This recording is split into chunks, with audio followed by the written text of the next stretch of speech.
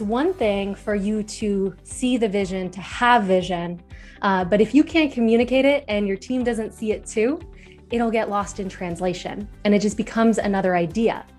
And so if that's the case, it's done all the time. So a vivid vision may be the exact tool that you need to help take your company to where you want to go. And in addition to that, we found that it helps to recruit top talent, to align your current team, AKA create unity, delegate the role of implementing ideas so that you can just focus on what you're best at, stay focused on your North Star as a leader, have clarity when scaling up, and getting key vendors and partners and clients all on board. Today, we're going to talk about how you can create your company's future to be a place that you and your team want to visit. And no need to take notes because at the end of the session, we'll send you over a PDF that has the recap of this presentation. So there was a study that was done at Stanford University, and imagine there was two students that were sitting face to face with each other. So one was given a list of 25 well-known songs and then instructed to pick one and tap out the rhythm on the table to the other person who was supposed to guess what the tune was. And out of 120 tapped songs, the listener only guessed 3 right. And so the person tapping out Twinkle, Twinkle, Little Star was hearing every note perfectly in his mind. And so he was surprised to find out that the listener only guessed 2.5% of the time and didn't realize that that person, for the most part, was just hearing these monotonous thumps on the table. And so this study can oftentimes happen to us as visionaries. So you may have a crystal clear vision in your mind of what you want your company to look like. But then when you explain it, you hear the sweet sound of music.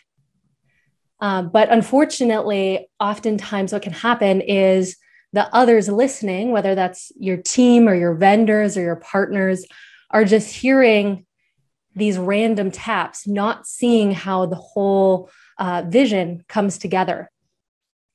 And so this really comes from under communicating your vision.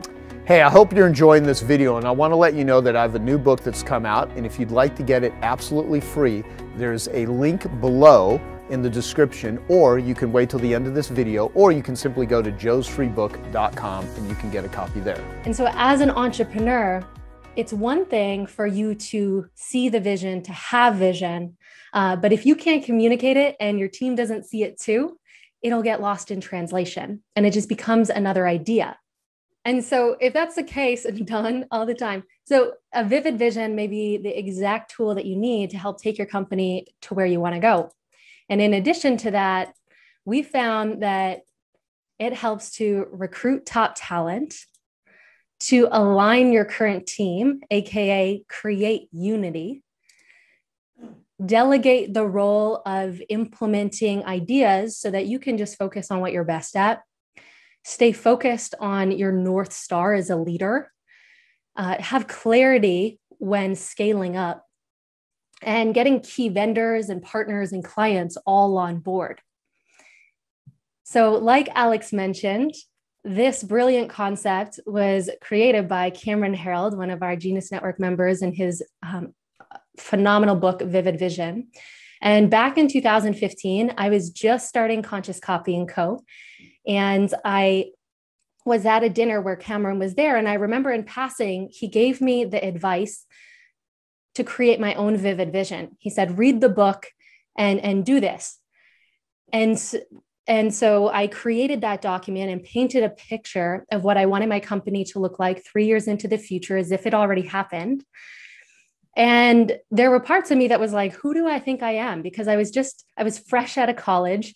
I was a nobody in the space, and I was just starting off this copywriting company. But after I created my vivid vision, I started to notice these synchronicities that were aligned to my vision occurring all around me. One of the most important ones happened to be meeting Joe Polish. But in addition to that, I wrote down that I wanted to work with the top leaders in the entrepreneurial space. And I ended up attracting in and getting to work with some of the most amazing clients, many of them which are here. And I also wrote in my vivid vision that I would love to speak on some of the industry's top stages, like Genius Network and Traffic and Conversion. And that became my reality in less than 3 years. And along that journey, Cameron reached out and said, hey, would you be open to writing some vivid visions for some of our clients? And I saw this as an amazing opportunity because I was so enrolled in the concept from experiencing it myself. And so my team and I have written over 300 of these in the last 5 years. And I found that there are 6 ingredients to ensure that your vivid vision pops and you really can use it as a powerful tool in your company that is like the heartbeat of the business. So let's dive in to those 6 ingredients to craft your vivid vision. The first one is to get into a vision state. So your current state in your business has built your current company. And so there may be parts of your business where you feel overwhelmed or frustrated or maybe some anxiety. And if you start writing your vision from this frame of mind, you will build more of your known reality, aka more of the same. And it's also really important not to write your vision kind of squeezing it between meetings, because if you're noticing some of the complexities in your business and you jump to writing it, answering that question, what is my vision? Some ideas may come out like, well, for my team to stop asking me so many questions and solve the problems on their own for once, or not to have my business not feel like it's taking over all my time and energy, or more profits, obviously. Right. And so there's a couple modalities that I found to really help myself and our clients get in a vision state where you feel open, aware, optimistic, and centered. Some of them include breath work, much like the practice that Jason Campbell led us through this morning, meditation, or even just walks in nature. After that, it's important to ask yourself the question, what would I love? I learned this from one of my mentors, Mary Morrissey, who said that this is one of the most important questions that we can ask ourselves because it filters through to the truth of things. And a couple years ago, I was leading a vision expander session where we were helping a client to gain clarity of his vision and then our team to write and design it. And I kept noticing him say things like, well, this is what it should look like, or this is what the market's going to do. Therefore, this is what we have to do. And I paused him and I asked, but is this what you would really love? And he looked at me like a little silly, like, what would I love? But then I shared, you're about to invest 3 years of your time, your resources, your money, your team, your life into this. So let's make sure that we're not building ourselves a golden jail cell like this, meaning that you arrive, but because it was something that you didn't really want, you end up feeling trapped. So important to ask the question, what would you love? And then from there, you want to make sure to paint the picture.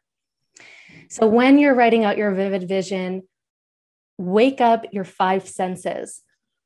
What does it look like? What does it feel like? What does it smell like? If you're walking into your office, what's the buzz around the office, or how are people collaborating?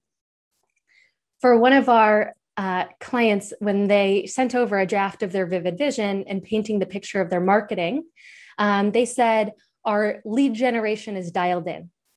And we wanted to breathe some life into that and really paint the picture.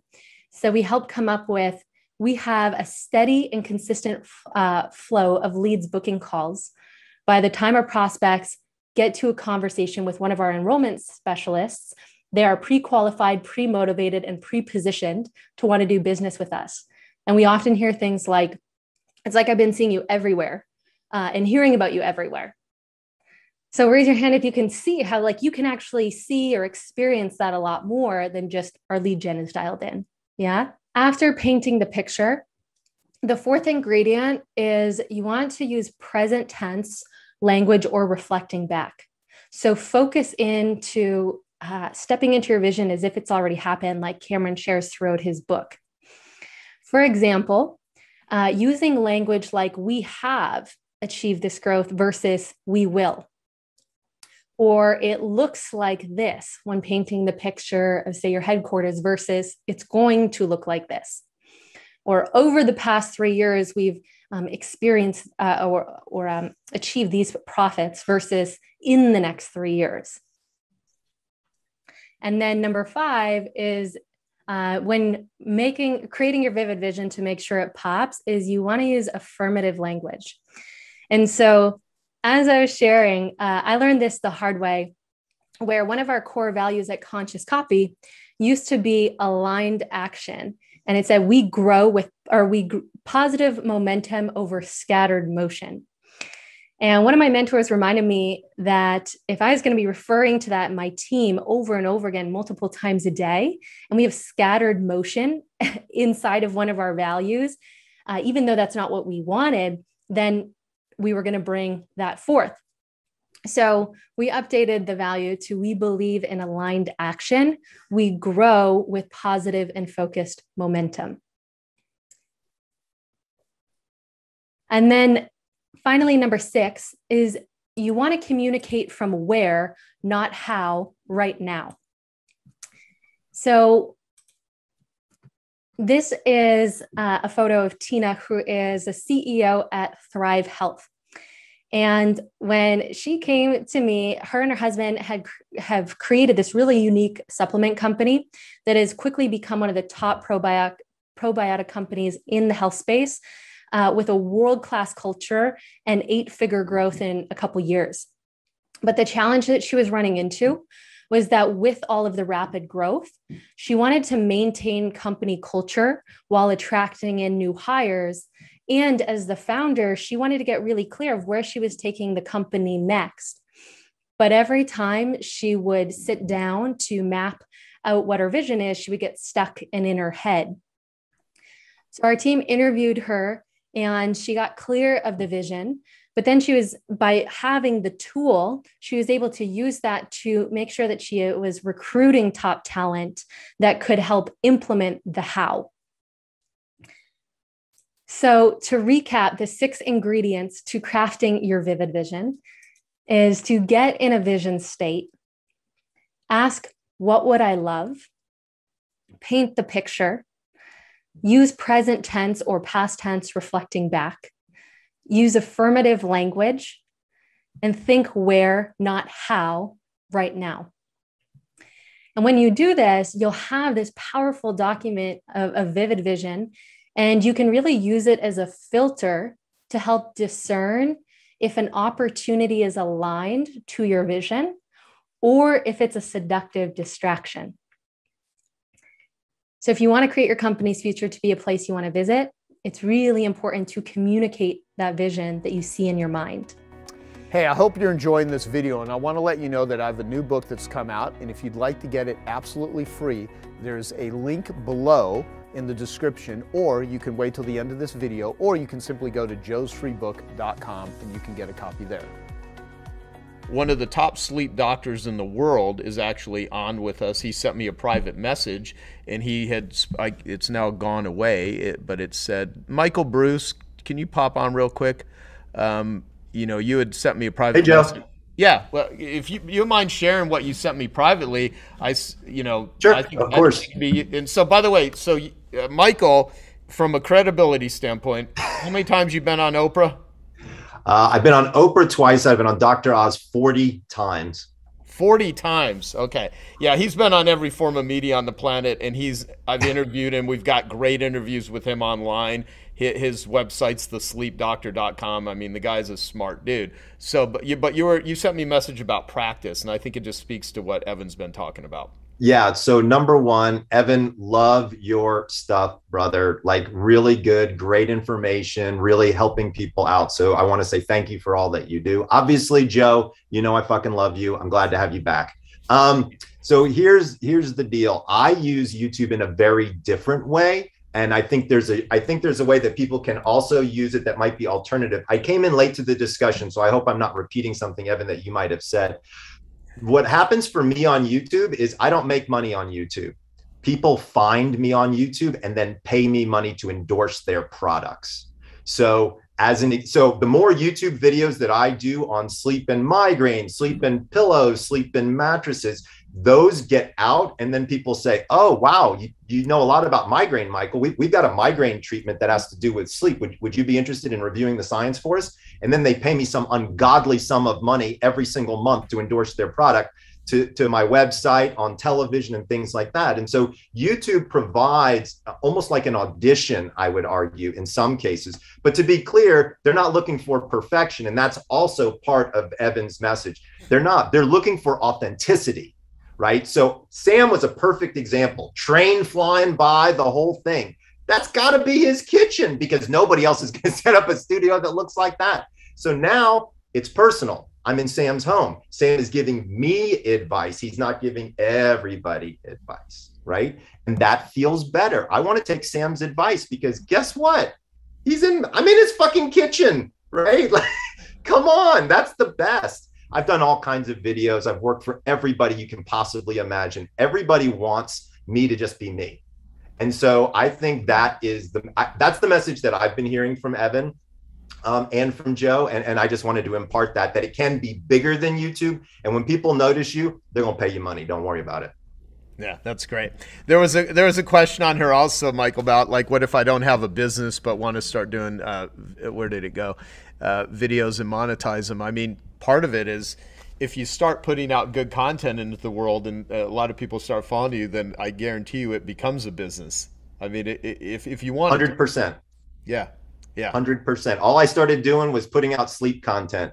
Now I have arguably the strongest sleep brand in probably the world at this point, at least online. So it's crazy. Well, let's talk about business ethics, because I'd like to get your perspectives on this. I mean, I went on 2020, the very last year that you actually, I think the last month that you worked there, and Barbara Walters, October '99, and Barbara Walters did the story, and at the time Arnold Diaz, the investigative reporter, and we did a story on how to basically not get ripped off by a professional carpet and upholstery cleaning company using bait and switch advertising, and that they ended up putting ethicalservices.com on the ABC website, and it created this idea that I had of if I could link consumers to service businesses that want to provide a criteria of ethics, you know, guaranteeing their work, carrying proper insurance, employing people, and not having them do any sort of high-pressure selling to make a livable wage, agreeing to never use any dishonest or misleading advertising, that it would be a great way for consumers to find those people. And there's so much,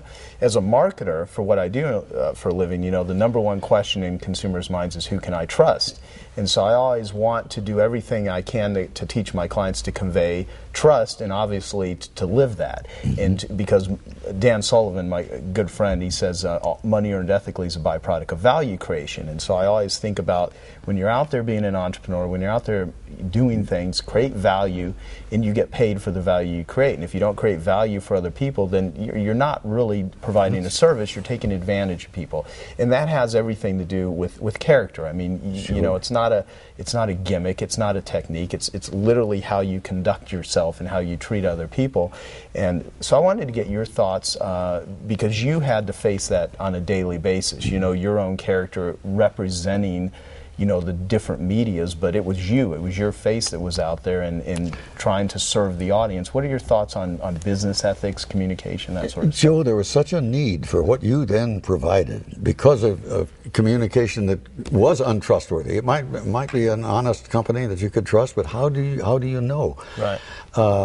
I tried to do that in my personal career, but you codified it in a way that was so much needed. That's why it was very successful, I think, because people want to know, can I trust this person or not? I don't know. It's admirable how you did codify it and turn it into something that could become a reality on a very wide scale. Right. I tried to do it on a personal scale, I think, just by making sure people understood that I meant what I said and that I wouldn't associate myself with something that was shady or wrong. Yeah. And I had a funny experience on that one time when there was a sponsor on the Tonight Show, the old Tonight Show, that made a linoleum-like floor covering, and it wasn't right really because nails would come up through it and stuff. And I said I won't do this anymore, and they said you're in breach of contract because you're supposed to do the commercials. I said no, I won't have anything to do with it. I thought maybe that would damage my, but the net result was I was more in demand afterward, than I would have been if I had gone ahead and done it. But I couldn't live with that and say the things they wanted me to say about it. So I made that attempt to do it, but it never occurred to me to put it together in a way like you did and make it into a really widespread entity. Well, one of my goals is to transform the way that Americans actually buy and locate service companies, because you've got all these wonderful companies, but they simply don't know how to get the message out. And then you've got all these consumers that want things, and they just want to find the right company. And if I could help develop a system where people can find people they can trust and people that are trustworthy and are willing to put their butts on the line because people have the ability to report on them, I think it will just provide a tremendous service. That is marvelous. It is what I wanted too, because I thought, if I need to use a painter, if I need to use anyone, and I simply could figure out a way to find them and eliminate the possibility of getting ripped off or dealing with the company, how good of a value would that be to me? And then I thought, that'd be a good value to everyone. Tell me something. Do you think in the world of finance now, with Bernie Madoff and this kind of thing, would there be a way of investors finding out about whether somebody's got a Ponzi scheme going or whether is that going to happen? I think so. I recently read a survey where 98% of high net worth individuals, when asked would they refer their current financial advisor or planner, out of 100%, 98% said they would not. They would not. They would not. And now this is, I don't know if it applies to all across the board financial planners, but for high net worth individuals, and if you sit and think about it, how much distrust do people have? So I think ultimately it comes down to literally asking the people, who do you, in creating a vehicle of communication where they can give feedback. I think there could be an ethicalservices.com version for every sort of business, it would require not the person who's the marketer or the whoever's saying we're the best, but actually asking the real people that are whether they try. Exactly, creating a vehicle for that.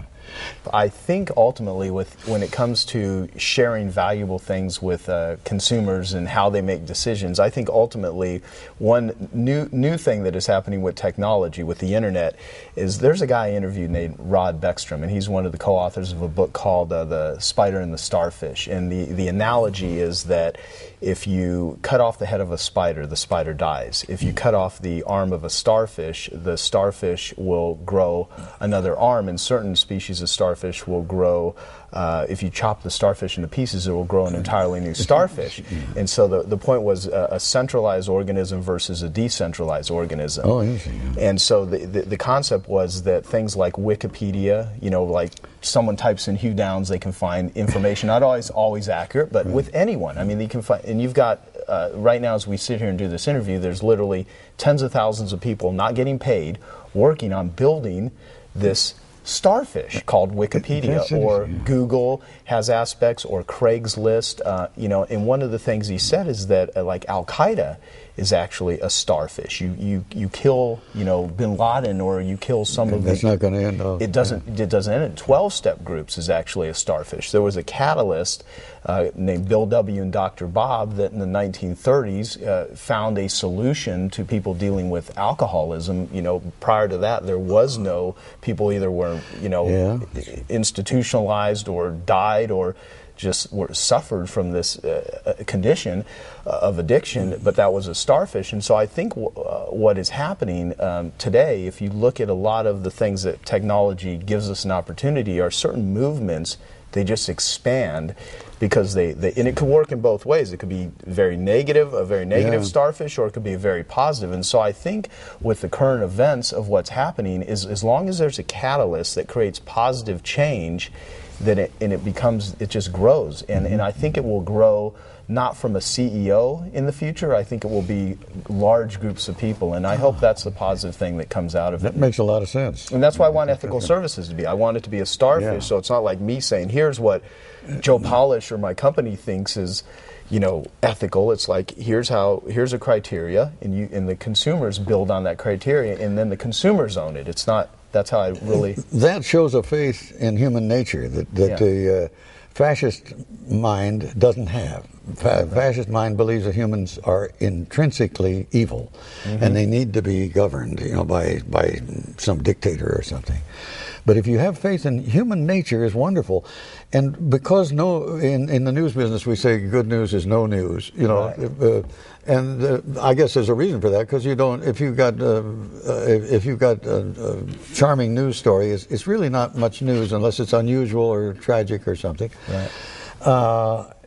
We tend to think that humans, because of that, are bad, because it focuses on the bad deeds of certain people. Right. But if there hadn't been a countervailing force since before history began, of cooperation and empathy and everything, we'd still be in caves eating raw meat. Absolutely. So the humans are basically good, and we've got to deal with the part of them that isn't so good. But you've got to have faith in it, and I think that's what you are displayed with the starfish idea. I think shows the humans, and if you believe that, then there's a lot of hope for humanity if you can build things on that instead of building them on the fascist approach. Well, absolutely. It's about evolving versus devolving. What I want to share with you on this particular sheet, I'm going to go through it. It's the art of marketing your story. Now, this presentation here, in the short time that I have with you here, is just a setup. I actually am going to share with you interviews that I've done if you want them. If you want them, I'll be happy to provide them with you. I have the top marketing podcast in the world on iTunes. Every day, currently, about 40 to 50,000 people listen to an hour of me babbling about something related to building and growing a business. So my podcast is called ilovemarketing.com. There's over 200 hours of very valuable things on how to build and market your business. I'm also, I am speaking here because I am genuinely interested in the whole fascinating world of art. And the reason I threw my first pot since I was 18 years old, three weeks ago. And it was good. Yeah, it wasn't that bad. But I swear, it's like I still feel very clunky, but other than doing drugs, and this is going to sound so damn weird, other than doing drugs, when I used to do ceramics, that was the only thing where my head ever felt like it escaped, where I wasn't stressed out, where I didn't have this low-level anxiety. And I've built a multi-million-dollar business. I reach a lot of people. I do a lot of cool stuff. I'm Richard Branson's largest fundraiser. I've interviewed Richard Branson more than anyone on business. I've got Tony Robbins speaking at my next event. John Paul DeJoria. I know, I ran Ariana Huffington's last book campaign. I mean, I hang out with cool people.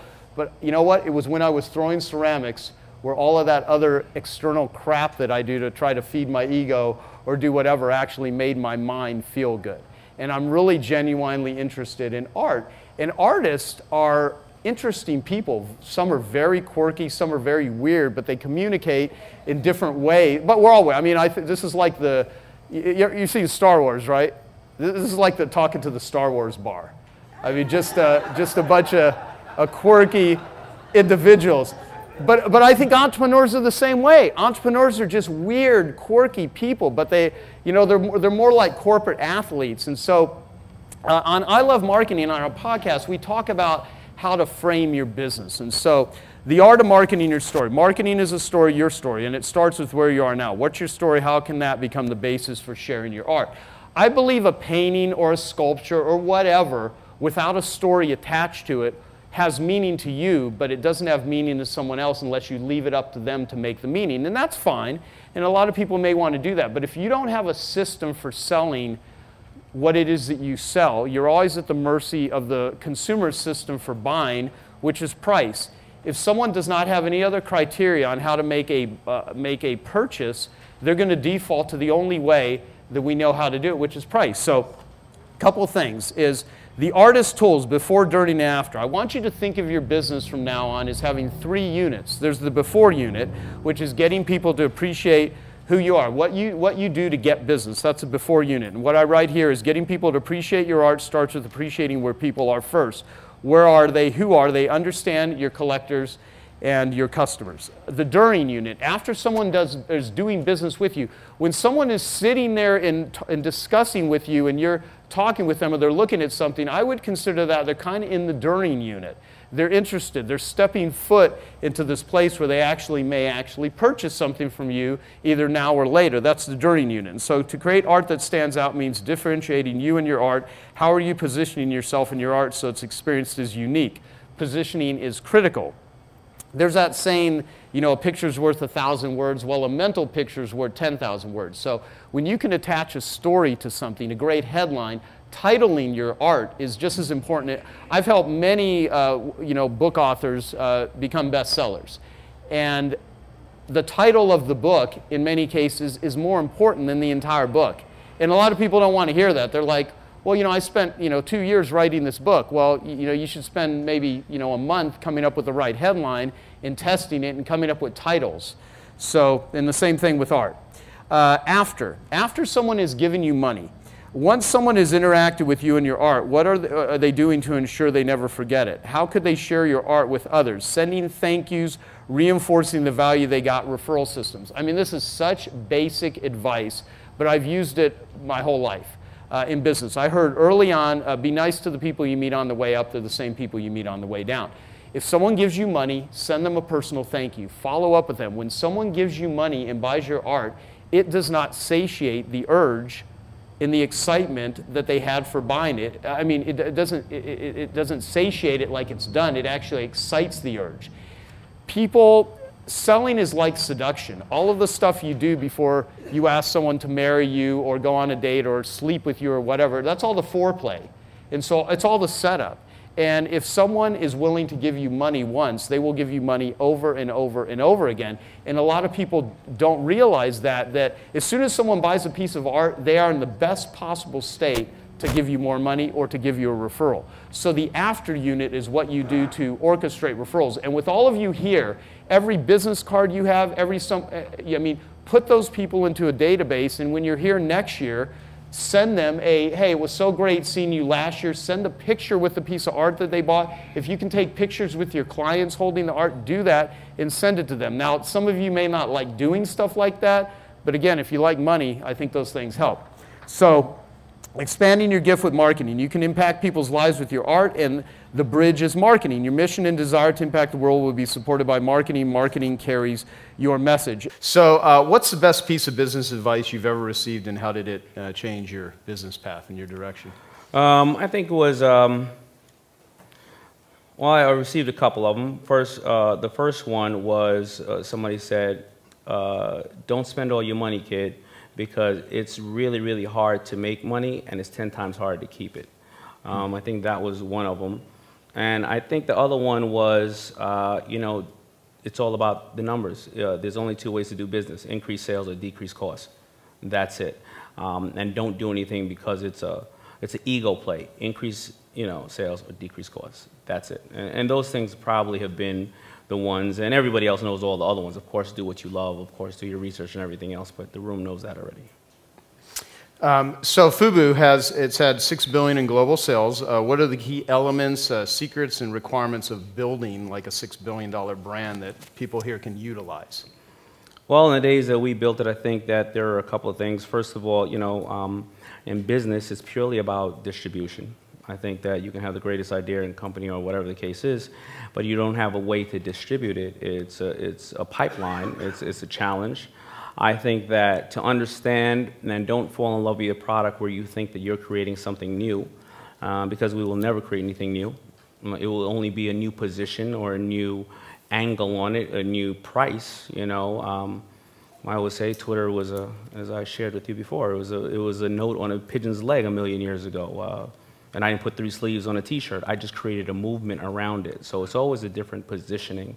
And I think those are the ways. And then after you get to a certain level where you have brand equity, I think is creating a large amount of really amazing strategic partners.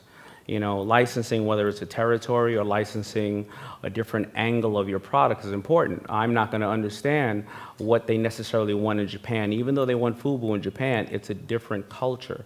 As well as I can do my men's business, but you and I were two guys. If you wear a 32 and I wear a 32, there's two sizes 32. There's 32 long, 32 short.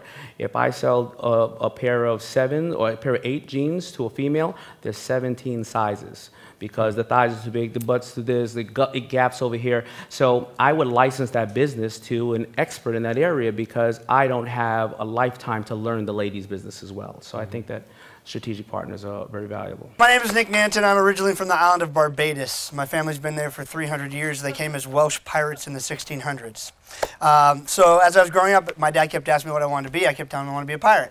So the older I got, the funnier I thought it was. You can imagine the older I got, the less funny he thought it was.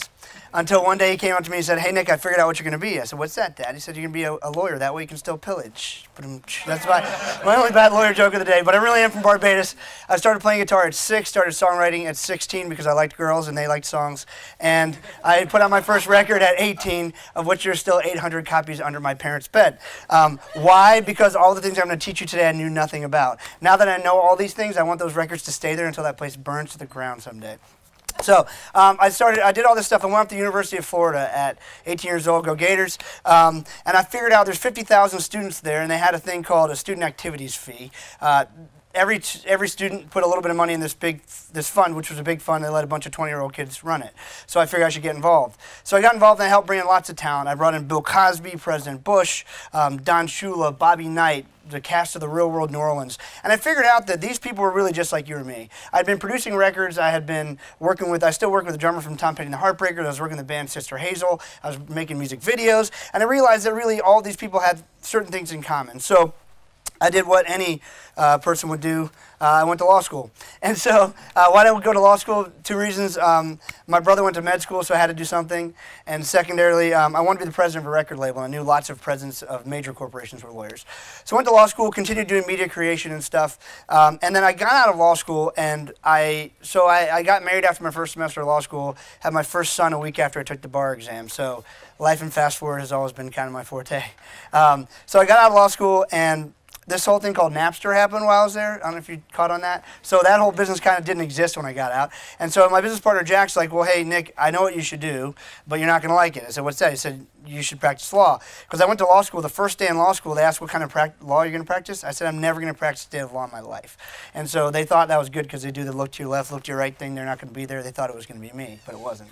So I got the last laugh there. So out of law school, he says, "Hey, we can position you as one of the top experts in the entire world as an entertainment lawyer. Does that interest you?" I'm like, "Yeah, it does." He goes, "Well, what you probably don't realize is you have 2 unique skill sets, media creation." I'd made music videos, I'd made magazine ads, I'd just done a bunch of media creation, and you understand celebrity buzz building and PR because of the people you've worked with. So, okay, cool. He said, "And what you may not realize about me," and this is him talking to me now, he said, "Nick, what I have a specialty in is personal branding and direct marketing." He had marketed and sold over $1 billion worth of products and services with those 2 skill sets. So if we put the 4 of those together, personal branding, direct marketing, media buzz building and PR, media creation, we can position you as one of the top entertainment lawyers in the country. So I bit. So we did it. Within a year of me practicing law full time, I was billing at over $1,000 an hour. And I'm in Orlando. Not that place matters that much, but most of those deals go down to LA or New York.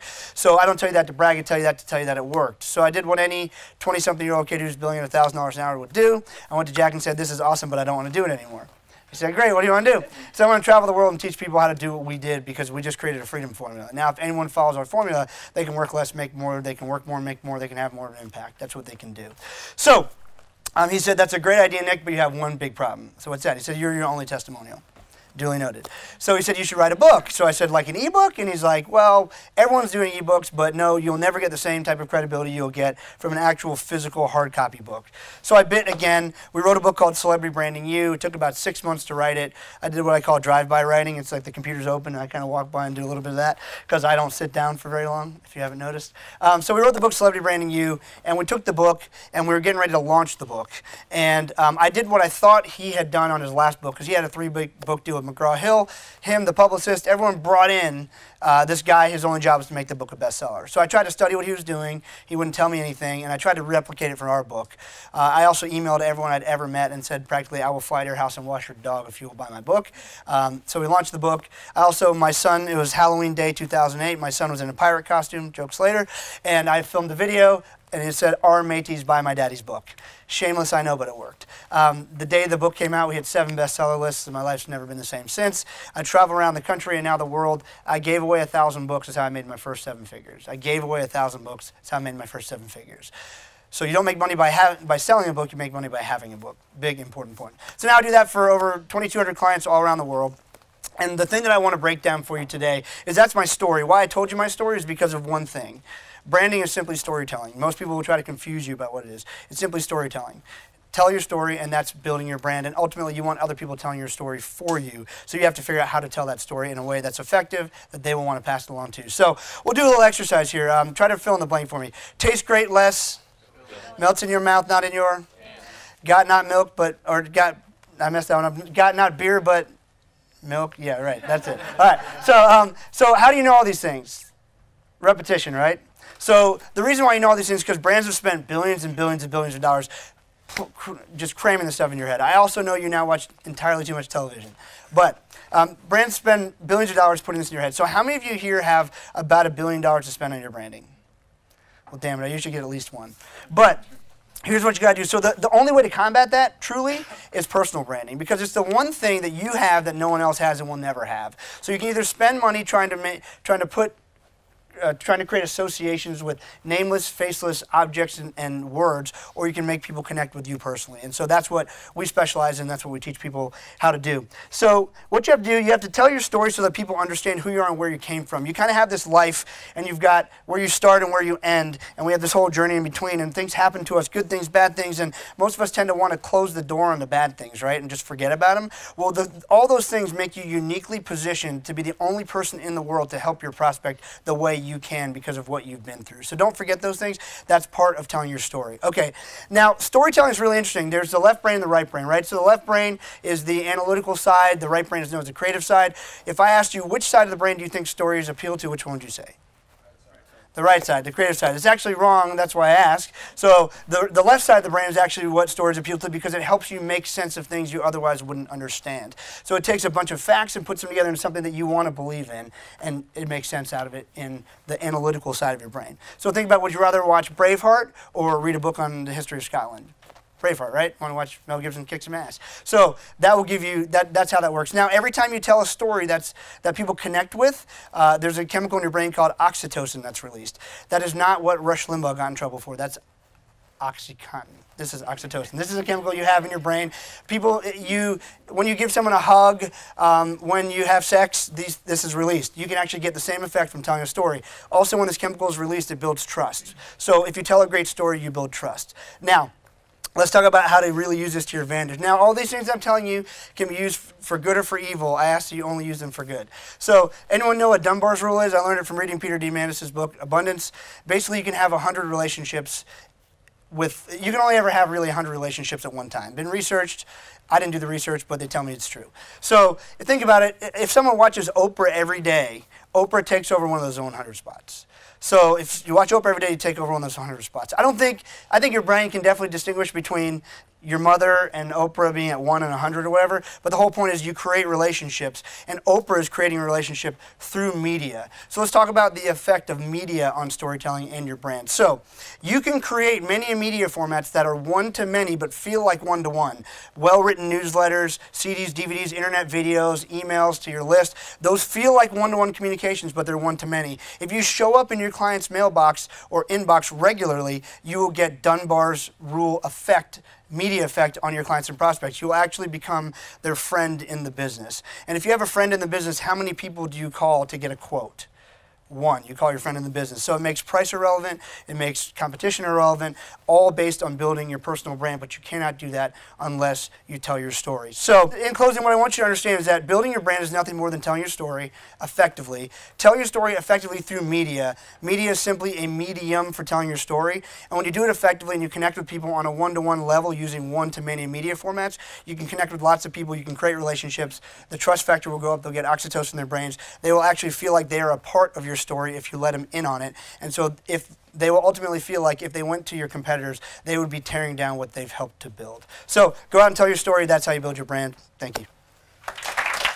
What are some strategies and tactics business owners should be thinking about using to bring in cash like right now? Well, I mean, there's a lot of different ways.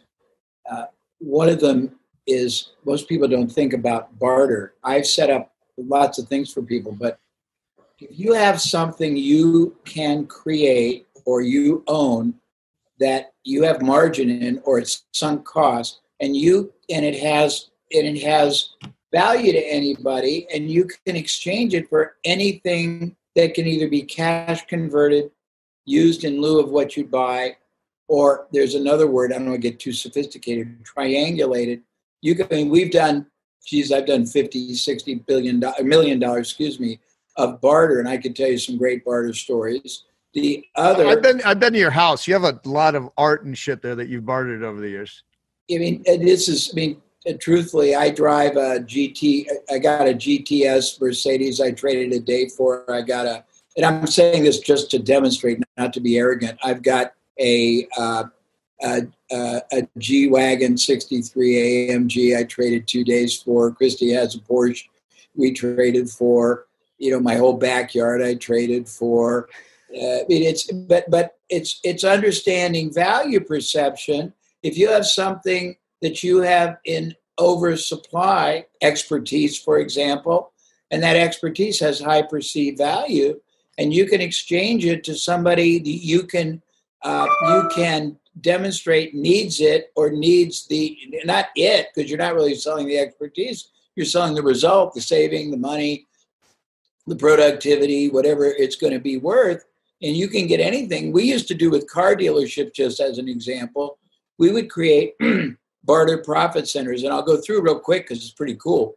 We would basically look at, and most people don't know it. If you have car dealers there, they know it. It's a very huge amount of volume that goes through, not just volume of cars, but just buying, purchasing, tens, hundreds of millions of dollars. We would go through everything they were buying. Got to keep my eyes focused on the camera. And then we would see what we could trade for instead of purchasing. But when you're trading, you can trade soft for hard on different multiples. And I don't want to get too sophisticated, but we would trade a car for 2 or 3 times the value in something else that we would normally pay cash for. So let's say we were going to buy chemicals and we needed cleaning chemicals or lubricating chemicals. We would go to that company and we'd trade them either automobiles that normally would have, let's call it a 15% margin or less, but we would trade it 2 or 3 to 1. So we would get margins of something like literally 60, 70% to our advantage for something we would normally write a check for. We would also trade for things I could liquidate on the open market for a for a higher margin. You can trade. I don't want to get too sophisticated. You can JV with people. Again, if you have anything that you sell, you should ask, what else do people buy right now, before, during, after, instead, if it's still being purchased? Then the next level is, what else are my buyers buying? And if they're buying it from people they don't know and they're just basically trying to find them anyhow, this goes back to relationships, Joe. You have the ability with the trust, the credibility that's been very hard won by the years you've served your clients, or the value you brought your clients, if it wasn't yours, to say, look, this is, and by the way, I have a concept that's called the Aikido School of Marketing. And the essence, anybody that knows what Aikido is, it's the martial arts methodology that uses the power of the enemy against the enemy. If you use the problem to your advantage, you could say, look, it's a little unusual for me to be introducing you to blank, but I know that you're going to be purchasing or using these services or products now, and you probably don't know who to trust. We've built a very strong relationship where hopefully you trust us and our judgment. We've done a very, very comprehensive job, and we've found what we think are the best providers. We've negotiated in behalf of all of our clients a preferential price, extra terms, guarantees, bonuses. And if you don't know who to trust, we would like to very strongly recommend this. You can choose anybody you want, but we're also ombudsman. You can do things like that all day long. And I hope I'm not getting too rogue on you. No, you know what I like about what you just said. When I was a carpet cleaner back in 1990, one of the ways I came up with a free room of carpet cleaning was I heard one of your, I don't know how many thousands of dollars. You were the most expensive seminar guy in the world back in the 90s when I first started listening to your stuff. I remember listening to one of your first set of J. Abraham tapes in 1992 was the first time. And you had some carpet cleaners. And I think back then you were charging like $3,000 an hour or something. And they could not afford you, these two guys that owned the carpet cleaning business. And so they scraped up $2,000 to hire you. And I think you gave them 45 minutes for $2,000. And what you told them is you explain lifetime value of a customer. And you are great at explaining, the whole J. Abraham, you don't know how much you can afford to spend until and unless you know how much a client is actually worth to you. And so you would explain to them, lifetime value of a customer and go out and spend a month giving away carpet cleaning for free, because what will happen is you will develop reciprocity and then they will refer you and they'll do business with you again. And so what happened is they went to churches and they trade shows and neighborhoods and just offered like an entire houses of carpet cleaning, and people would tip them and they'd refer them and things like that. And I was like, so I was like, what if I just gave away a free room of carpet cleaning? And so I started doing that. And then I created a thing called a carpet audit because I didn't want to do a free quote. I wanted to do something different. And I developed this system for myself. And then I went to a dry cleaner of clothing, was my first joint venture, who was already had developed a relationship with people that were bringing their clothing. And I said, can I clean the carpets in your house or your dry cleaner here to show you the services I do, and if you like it, then can we talk about offering services to your clients? Because I wanted him to see my my services, and so he agreed to let me do his the store. And so I cleaned the front entrance. It wasn't a ton of carpet, but it was the front entrance to this dry cleaner. Now what happened is I instilled reciprocity, but then over like the first year. He referred me, and I gave him 10% commission of every job that I did, and he referred $25,000 worth of business to me that year. And what my offer was a free room of carpet cleaning to all his clients. And another thing that I learned through you is that if you offer someone a gift, even if they do not avail themselves of it, you still get the benefit of the reciprocity by giving, and you genuinely do it. You don't want to do it as a gimmick. If you are offering something to someone, you give it to them, right? And so what ended up happening was all of these people that stopped going to this dry cleaner, I asked after I did a few jobs and people reported back, I was like, can I have your list? And I will call them. I will physically, there was no internet back then. Yeah. This was like literally manual marketing, right? And putting postcards and signs on his store. I even got him to put little door hangers over the clothing that said, ask us about our free carpet cleaning.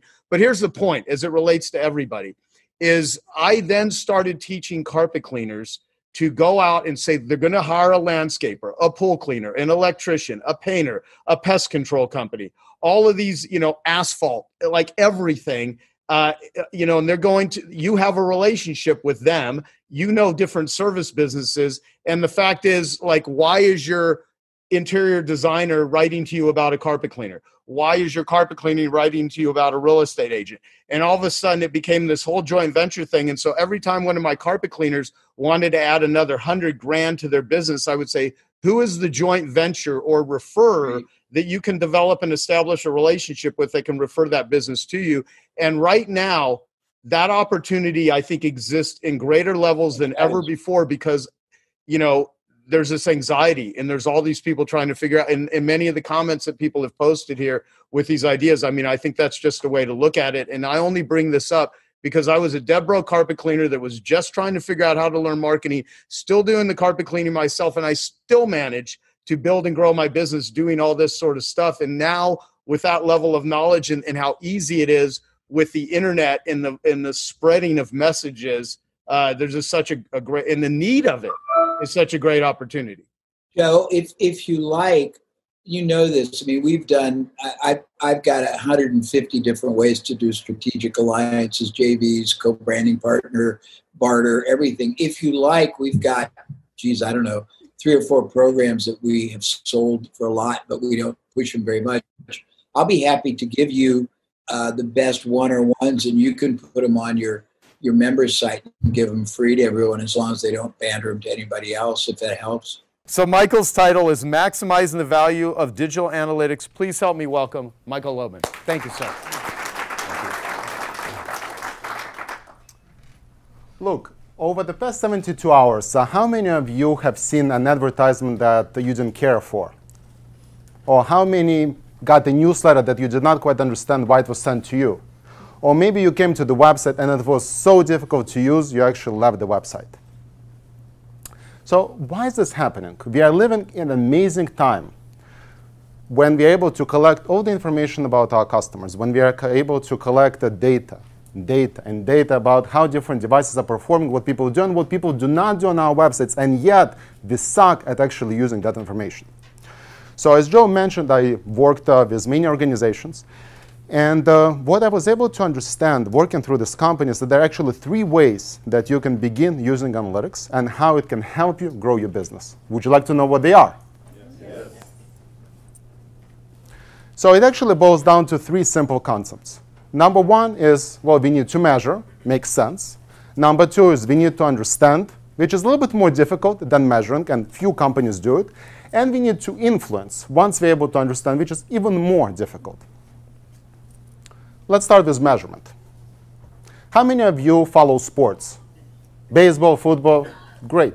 And when you turn on TV and there is a game, what is the number 1 thing that you want to see or to understand what's going on? Score.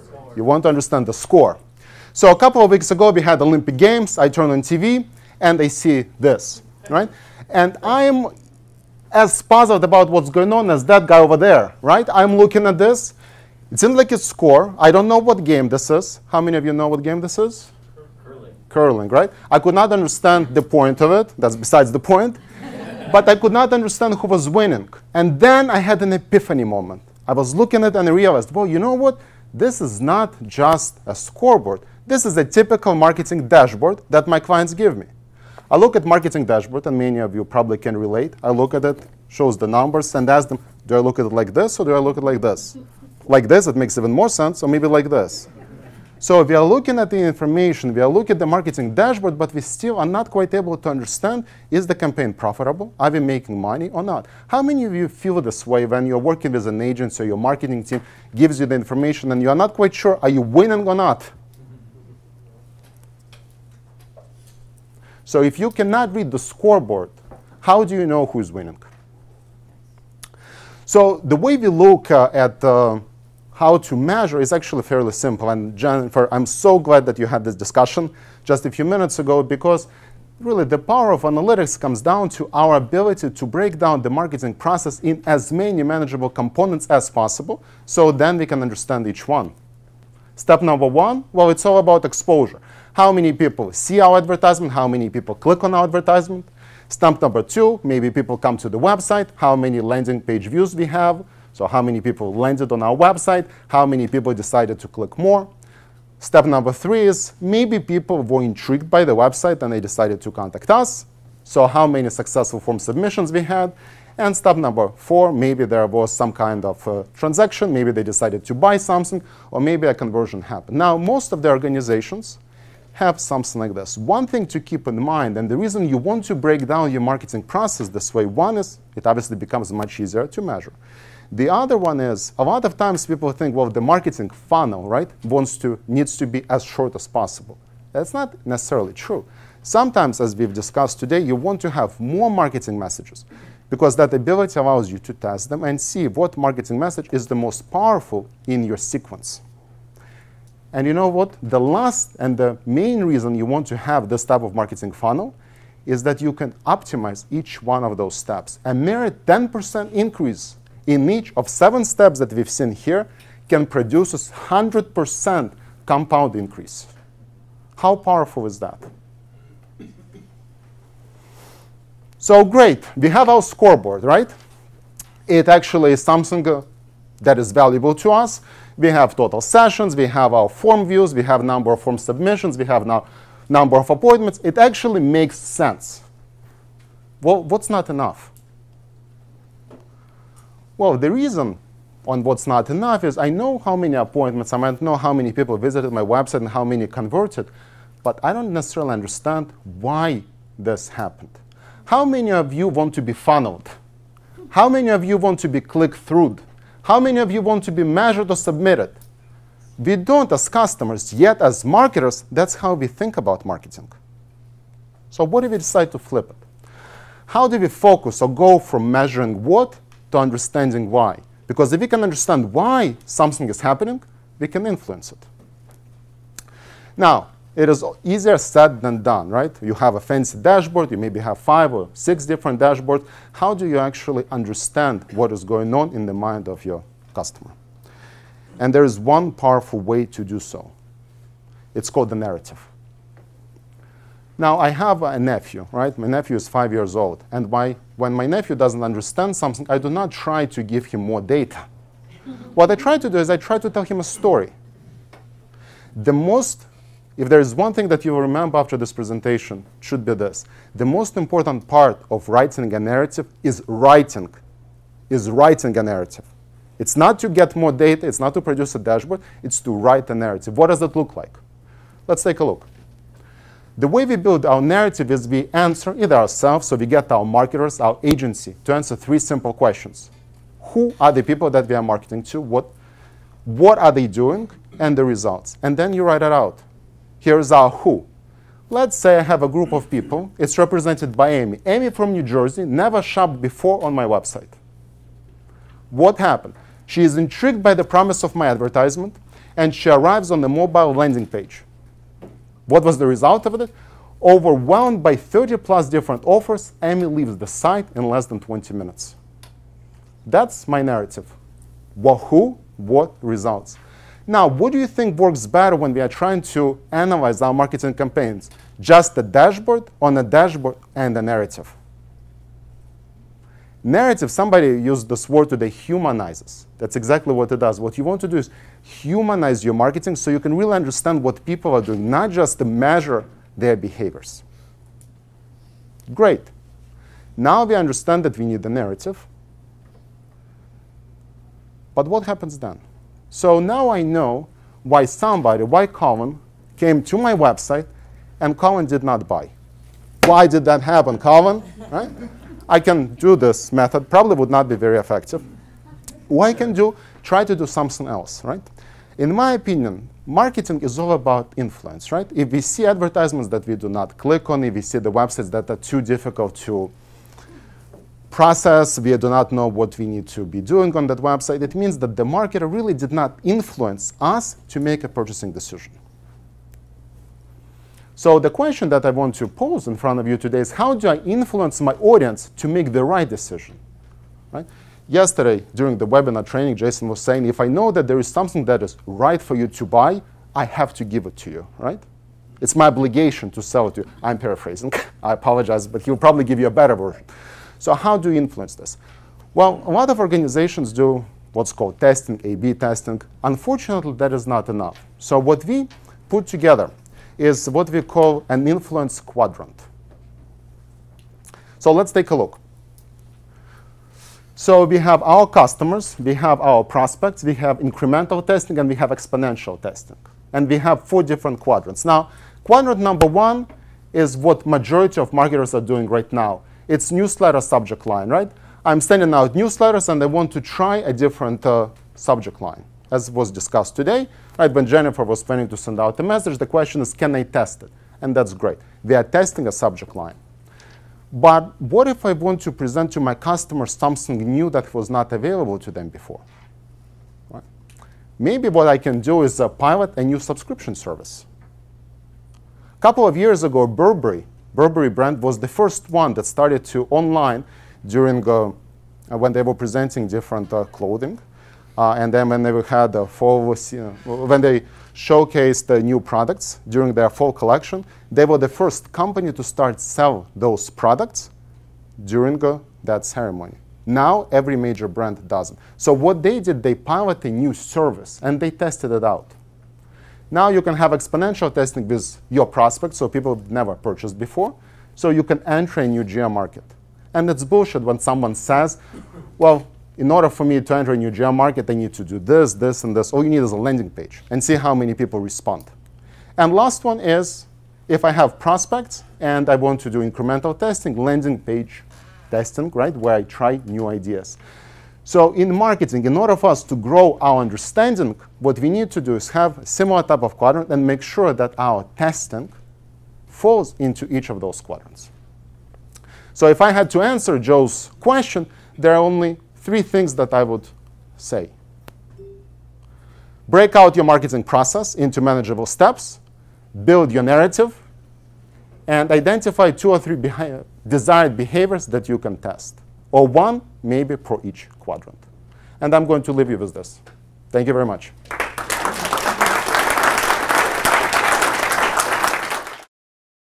So this is really cool. Let me see just by a quick show of hands, how many of you guys know Joe Foley or are clients of Joe Foley's? So a good percentage of the room, and a lot of you don't know who Joe Foley is. And this is really exciting for me because I kind of get to tell you, especially if this is your first meeting, just the caliber of people I'm sure you already know you're in the room with. And Joe, I first met back in 2011 when he joined 25K. And Joe and I just really hit it off right from the get-go. And he's one of the, what Joe does is the way that he serves his clients, he does kind of like product development. If you are in the information business, he creates, it helps you create and develop products, manuals, books, courses, CDs, DVDs, all of this kind of stuff. He also works with other kinds of businesses where he fulfills for them and ships on behalf of them when they get orders like, say, like supplements, golf clubs, I mean, you name it. And he ships about 10,000 orders a day out of his facility on behalf of his clients. So he's doing some pretty good volume. And 16 months ago, when Joe and I began working together, and I got a really good look inside of Joe's business and really got to talk with him about how he wanted me to help him. One of the things I told him is like, if you start focusing your efforts on creating win-win relationships, and we were focusing specifically on his clients, I said that alone is going to increase revenue in a huge way, and it's also going to give you so much more satisfaction from doing what you do. And I'll tell you, those of you who are in 25K who have seen this unfold over the last 16 months, because I know I've talked with a bunch of you, like especially like Jeff Hayes. I helped Jeff and Joe come together on some stuff. And when I was sharing to Jeff about it, Jeff was even telling me, he's like, wow, Kev, he's like, that wasn't just a win for Joe, who you're working with. That was a huge win for us too. And so today I'm going to share the 4-step process that Joe and I developed. And it's all about relationships. And it's all about relationships in 5 specific areas of your business with your prospects, with your clients, with your employees, with your vendors, and then of course with any of your business partners. And the reason that this is so important is because when somebody is in a relationship with you and somebody is in a win-win relationship with you, they are committed to you. And they're also committed to anything that you do together. In fact, when you do something together that's powerful, that strengthens that relationship. And so Joe, using this process over the last 16 months, he has created an extra $2 million in revenue, actually $2 million plus in revenue for his company. And just most recently, he picked up the biggest client of his career using this same exact process. And the client that he picked up, actually, man, he was kind of instrumental in helping make that happen. It's a company called The Truth About Cancer. Now, I don't know the actual financials of that project, but what I do know is that when that order was placed, it took Joe and his team working 24 hours around the clock for 4 weeks straight in order to fill that order. And this is actually a copy. This is kind of an example of some of the stuff Joe does, but this is the actual product that he shipped out. You know, it's got some books, it's got CDs, DVDs, that kind of thing.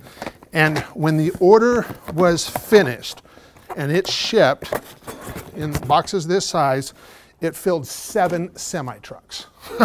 So, I mean, that's a good size order. And so what I'm going to do is I'm going to share this 4-step process that Joe and I developed. But as I do, and you know, what I don't want to, I mean, like I said, it's all about relationships. And what I want to make sure that you understand is that it's really simple, but please don't let the simplicity kind of cause you to say, okay, well, you know, I already know this stuff and I've heard this before. Because Joe kind of thought that too, until I told him, we're just completely blunt with him. I said, yeah, you might know this, you might have heard this before, but you're not doing it and you're not getting the benefit of it.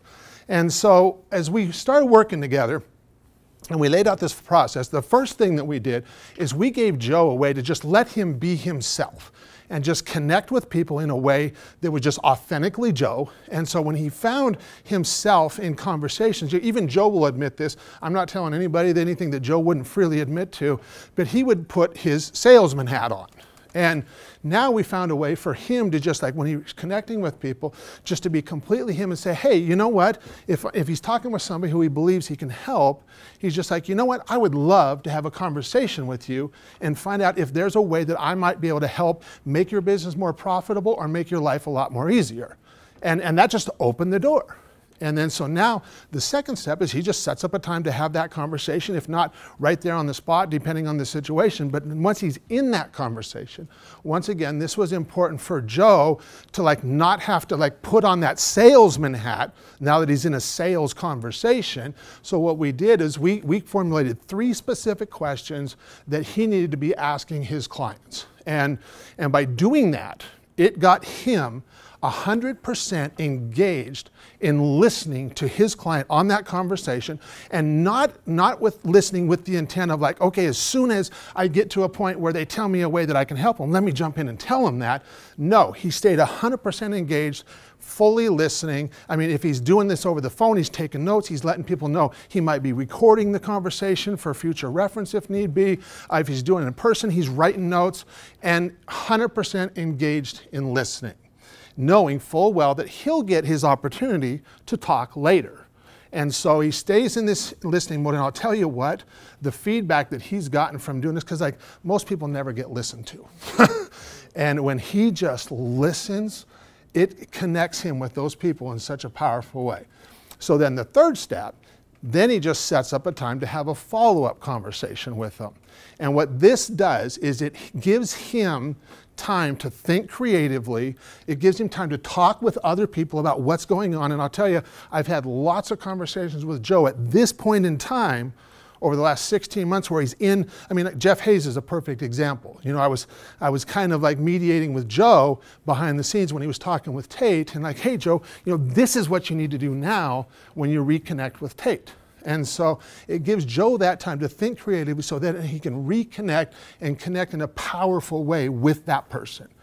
And then the fourth step is that on that conversation, he just demonstrates that he gets them, that he understands where they're coming from, and it really starts with just him just kind of giving some of their own verbiage right back to him. Okay, like Jeff, what we talked about was this. I just want to make sure I clearly understand everything you were talking about. So we talked about you wanting to do this and this and this and this. And once he confirms that, now he's just like, okay, they're collaborating together. And realizing that this is a back and forth dialogue, and all Joe is doing is just getting their ideas out of their head into the here and now he just offers to be their guide as they move forward and making everything that they're talking about a reality. And see, this is what's made all the difference for him. And it's just so powerful to watch this unfold in his business, with his relationships, and anybody who's ever interacted with him in this way now. I mean, I have heard comments from people in 25K talking about how, you know what, I loved Joe before, but my gosh, now I really love Joe. I mean, he is just like, just doing things in a little bit different way. And so in closing, I'll just say to you, you know, that the most powerful thing that you can do in your life, in your business, is focus on these relationships in your business. And, you know, once again, it's, you know, relationships with your prospects, with your clients, with your employees, with your vendors, and with your business partners. And choose the one category where you can swing the needle in the biggest way, where you can make the biggest impact, and start there.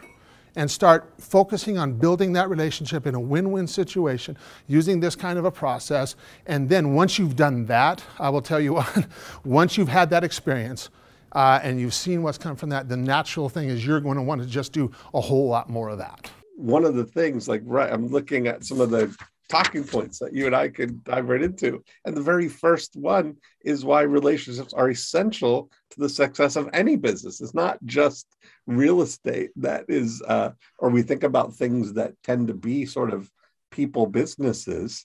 You think there are people inherent in every business, whether it's the team in the internal business, the interaction between your clients and customers and potential customers, those relationships, the suppliers, it's all about the people.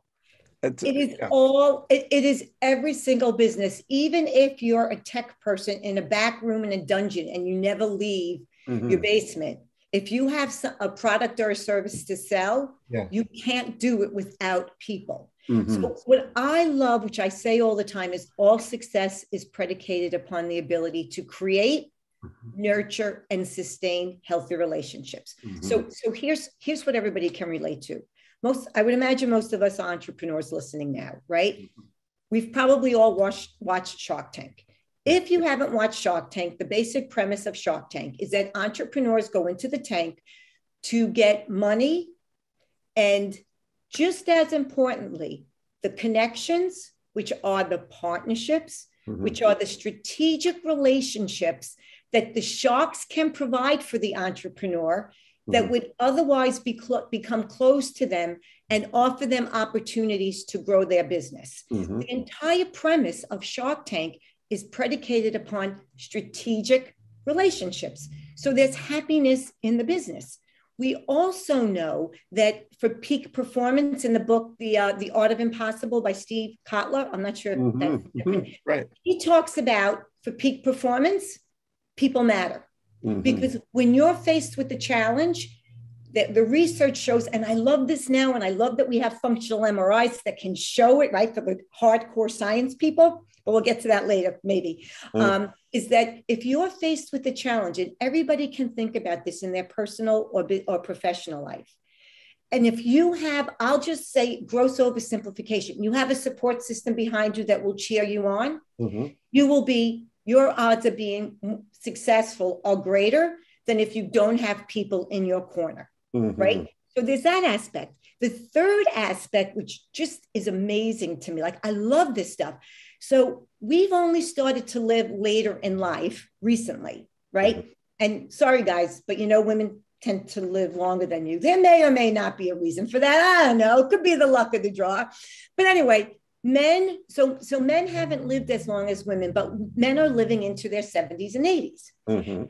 But that's very new news. So Harvard did a longitudinal study of over 700 men, I think 729, don't quote me, but over 700 men for the 79 years of their life. And what they found is that the men that will live the longest and are in fact the happiest are the men that have significant, happy relationships. Right. And that was, they could predict that from midlife, like at 50, had nothing to do with blood pressure, cholesterol level, nothing. That to me is incredible. So if that doesn't make the case for all success is based on relationships, I'm at a loss. Yeah, if you're defining your success as living and being here on the planet to get to play the game longer, that's really, yeah, that's a big. But also, Dean, but happy. Yeah, it's not just existing.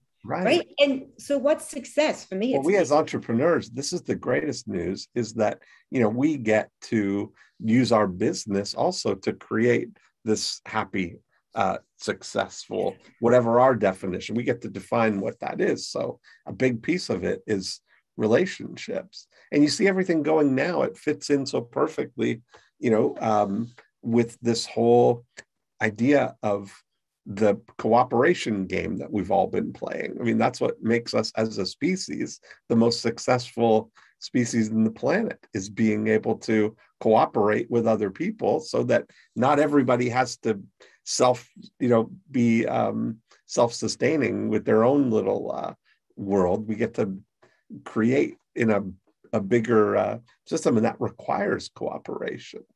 Well, so, it's the personification of who not have.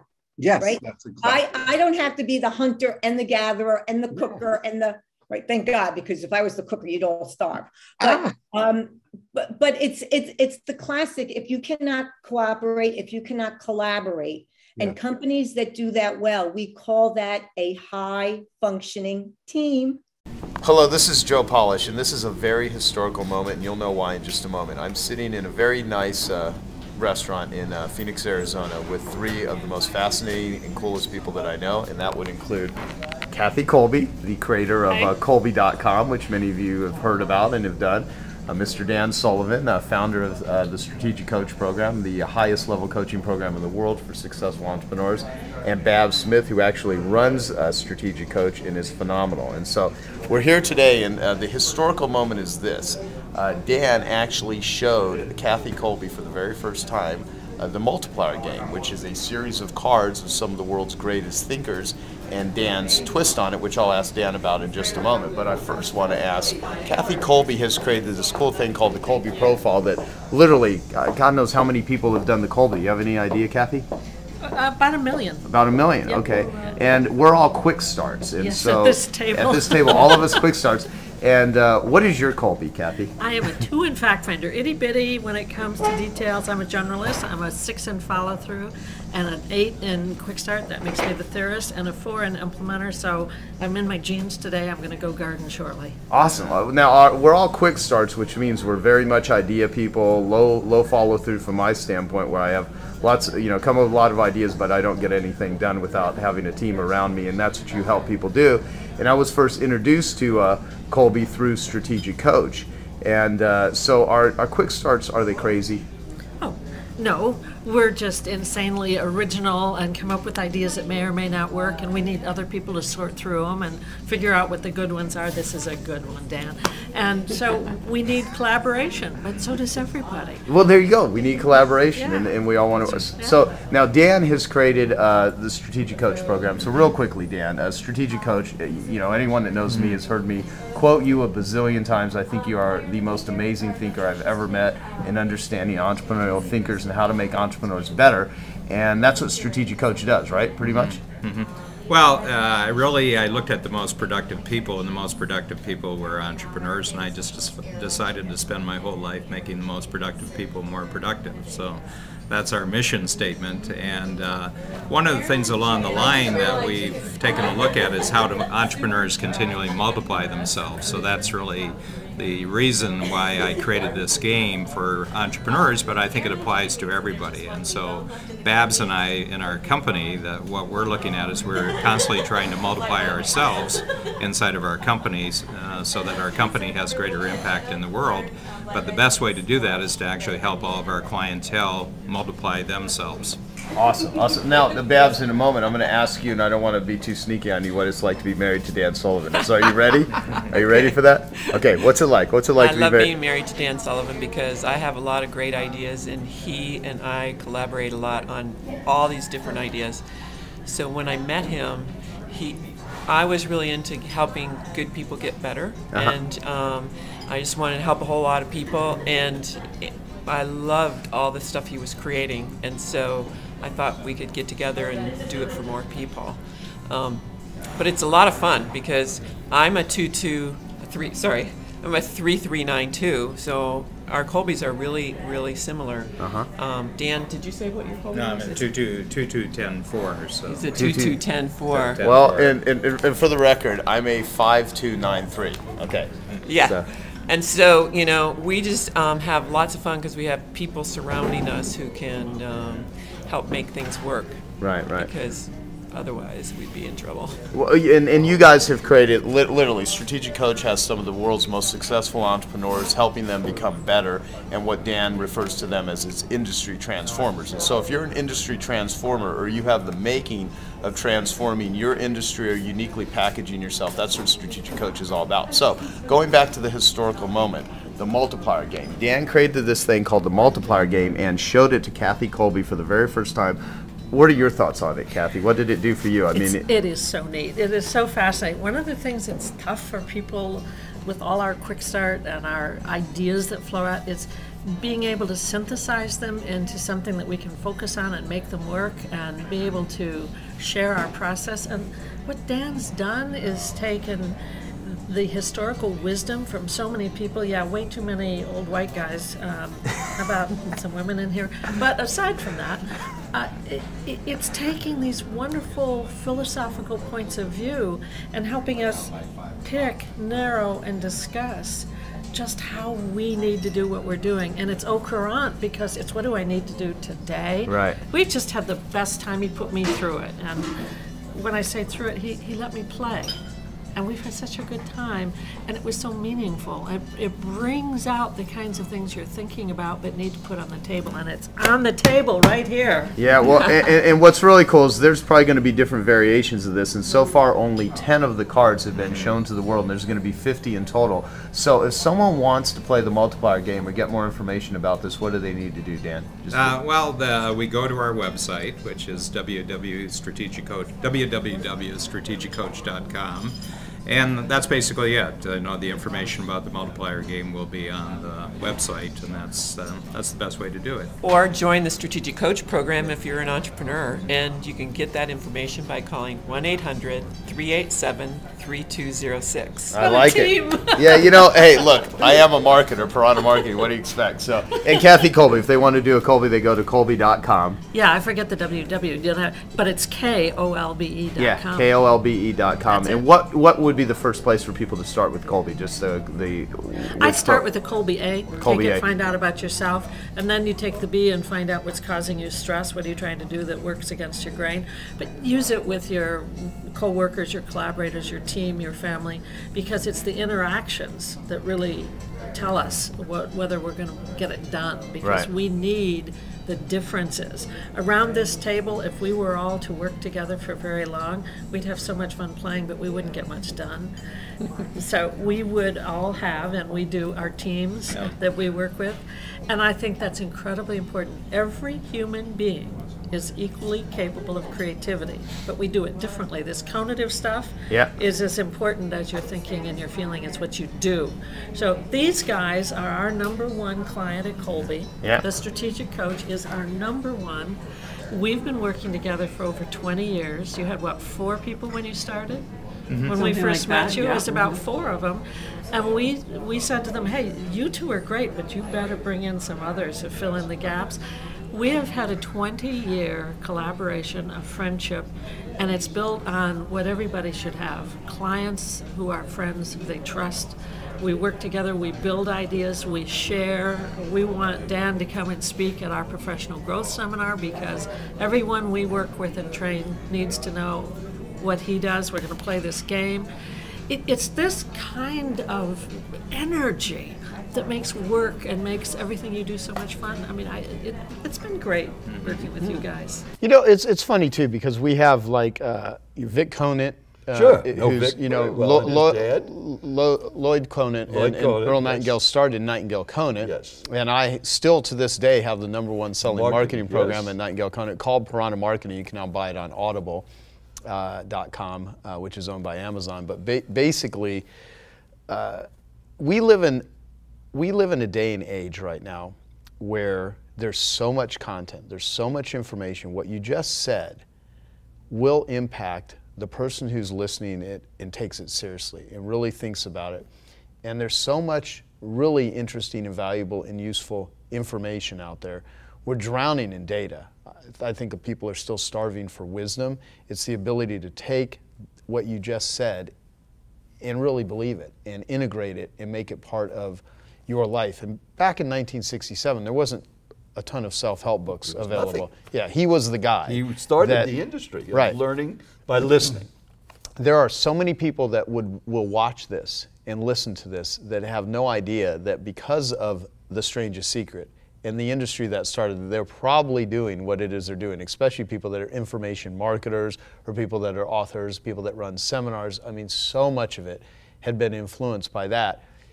And so I think people would be far better served to, instead of reading a bunch of books or attending a lot of seminars, is to master a book, master an idea, really hear something and do something with it. So when you heard that and you and Judy were listening to it over and over again and you changed your thinking, the question, which sounds, I mean, I have my own version of how I think about this.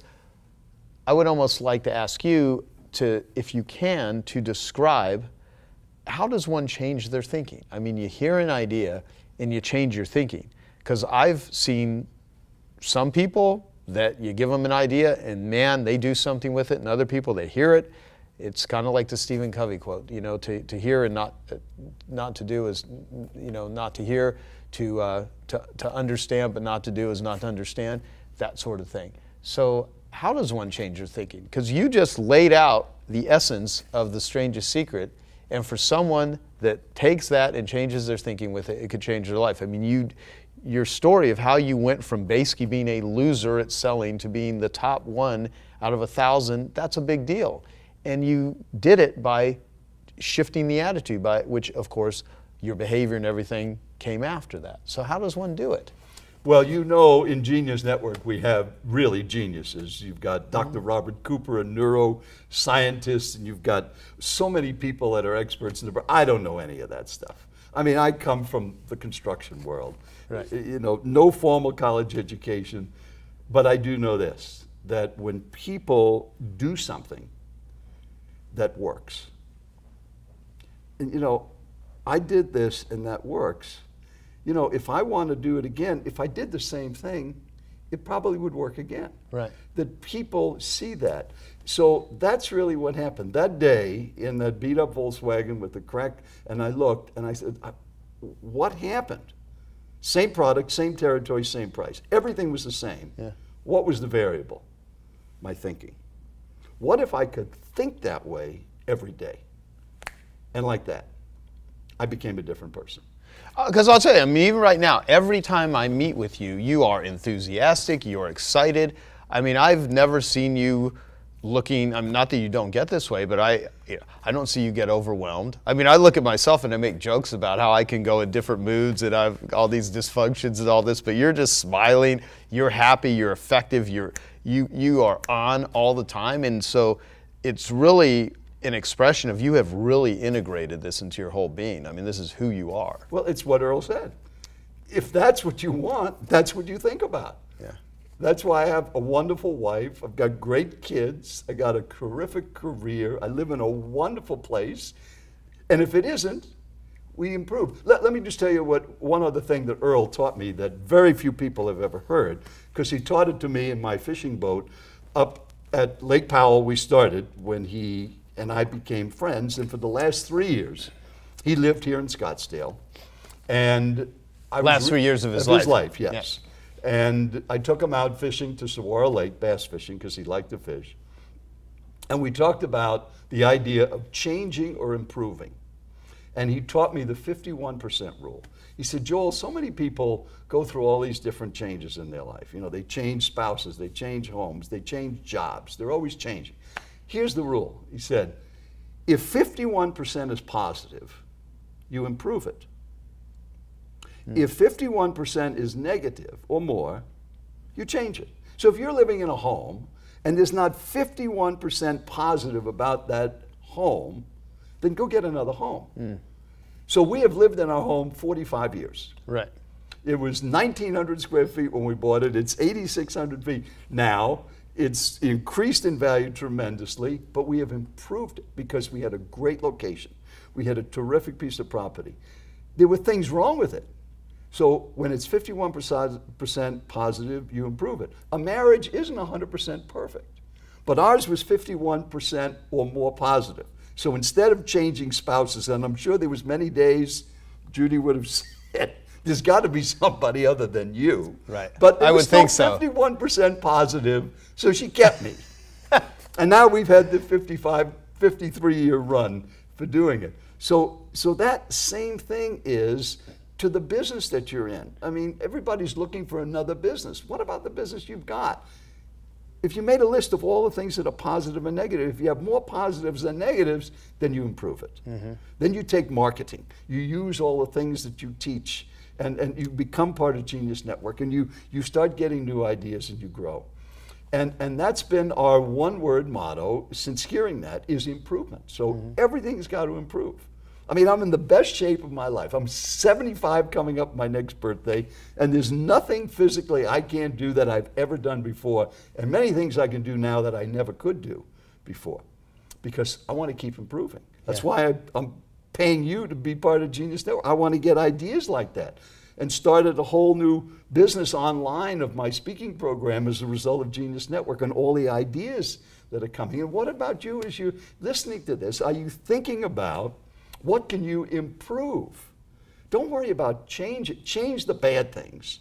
Improve the others that have 51%. And I'll never forget the day sitting in the boat when Earl told me that it made so much sense. Mm-hmm. And when you think about your job, your relationships, your income, we can improve those things. And that's why we need speakers who have ideas that can move us into action. And there are things you know that could help people improve. And that's why speaking is such a great way to grow your business, if you can talk to your customers about ideas to help them grow. And you do that at every monthly meeting. I mean, I listen at the end to all the testimonials of all the things people got out of those 2 days in this wonderful facility you've created, or at the annual event. Now coming up to my third one at that, I know what's going to happen at that. Yeah. You just need one good idea, but you have to act on it. Totally. Well, okay, so that was a great lesson for the person watching this, how if they really want to take that seriously. Now I got to show you your business card. You have this business card that says success comes in cans, not in cannots. And then of course it says, here's what you can do. Keep this can in a conspicuous place as a reminder to yourself of all the things you can do. And here's what we can do for you. Custom corporate seminars and audio programs of leadership, sales, and personal development. And then the ingredients of what's in this can, because, you know, how many of these have you distributed? Over 500,000. 500,000. So it says ingredients: commitment, courage, faith, goals, imagination, creativity, honesty, persistence, knowledge, defined values, focused thinking, a sense of humor, and a positive I can attitude. And of course, that's on the back there, like the ingredients. And do not open can, contents inedible, only the message on the label is important. And this is and so you have your successcomesincans.com is the website. But the point is, like, for one, it's unique. I think this is really clever marketing. But there's a point behind it. Success comes in cans. So everything that you just described is really, you know, it's not a matter of can, it's a matter of won't, or whatever resistance that someone puts up. I mean, both of us are converts of a system, right? I utilize my marketing to get me out of a trap. I was a dead broke carpet cleaner doing good work, ethical, I cared, but it had nothing to do with actually making any money until I learned how to translate a communication into an offer and get people to actually start hiring me for my carpet cleaning services. And then of course I turned that around, and that led to me teaching others in that industry, and then that led to, you know, what I have today. Well, and the same thing, you're a convert of your own system. So anything else you'd like to say to the whole ability to what you can do with speaking to learn, because we will cover some of the mechanics of speaking. You have a whole system where people can actually learn. People can hire you if they're willing to, you know, cut a check in order to do that.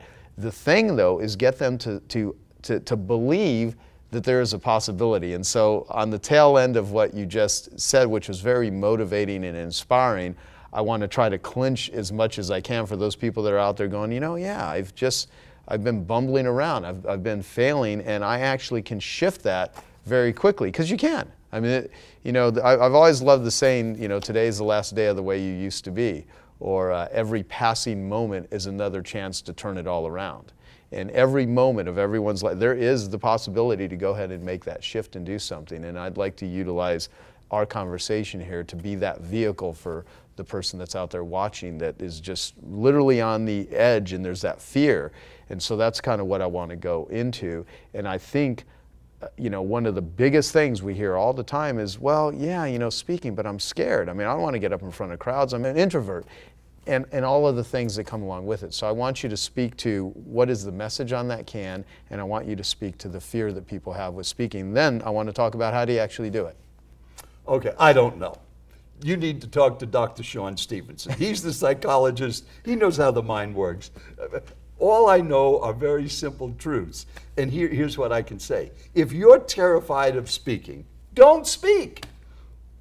Make a video where you don't have to get in front of an audience, if that's the case. Or do what Ben Feldman did. Do you know who Ben Feldman? I do not. Ben Feldman was an insurance salesman for New York Life Insurance. Mm-hmm.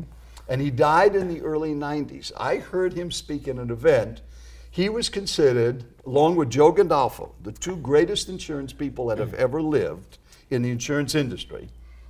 Ben Feldman was a short, stocky, overweight, bald guy that lisped, that was terrified of people. Wow. And I heard him speak at an event behind a curtain because he couldn't see an audience. There was a stage with like a shower curtain and a chair, and he was introduced from behind the curtain, and in a very quiet, nervous voice, he talked for about 40 minutes about how to sell insurance to insurance agents. The standing ovation must have been 3 or 4 minutes long, and he never stepped out from behind the curtain. Really? And he was a legend because what he said was so important. He never got over his fear of speaking. Yeah. He was 81 years old when he died, and he was speaking up until the end. And he never conquered the fear. He spoke behind a curtain. But his message was so powerful. Earl Nightingale, the dean of personal motivation that we talked about earlier, was a very ineffective speaker. If you saw him today on a 1 to 10 scale, you'd give him a 2 or a 3. Stood behind a lectern, didn't look up, and he read his speech. And he changed lives because what he said was so clear, was so powerful, so impacting, and so effective. So you don't have to be different than who you are. Now, if you start doing it and using you as an example when you were doing that first meeting, when you were terrified and you've shared your addictions and your insecurities more than anybody I've ever known is so open with that. But I don't know exactly, but I'm taking a guess that when you finish that event, when you got almost $5,000 in registration fees and $12,000 in product sales afterwards, and looked in the mirror that maybe next morning and said, Joe, maybe you could do this again. You just did it, and look at the results. Okay, now when you do all these meetings and speak, and you always share that you don't like to go to cocktail parties. You're not an outward, gregarious, normal kind of person. Like, I mean, this is the way I am all the time. I just love to talk to people. I'm happy, and why not? I mean, that's a choice. But if you're not, it's okay. I just think you have more dopamine and serotonin than I do. Well, so that's you know what I eat and drink, right?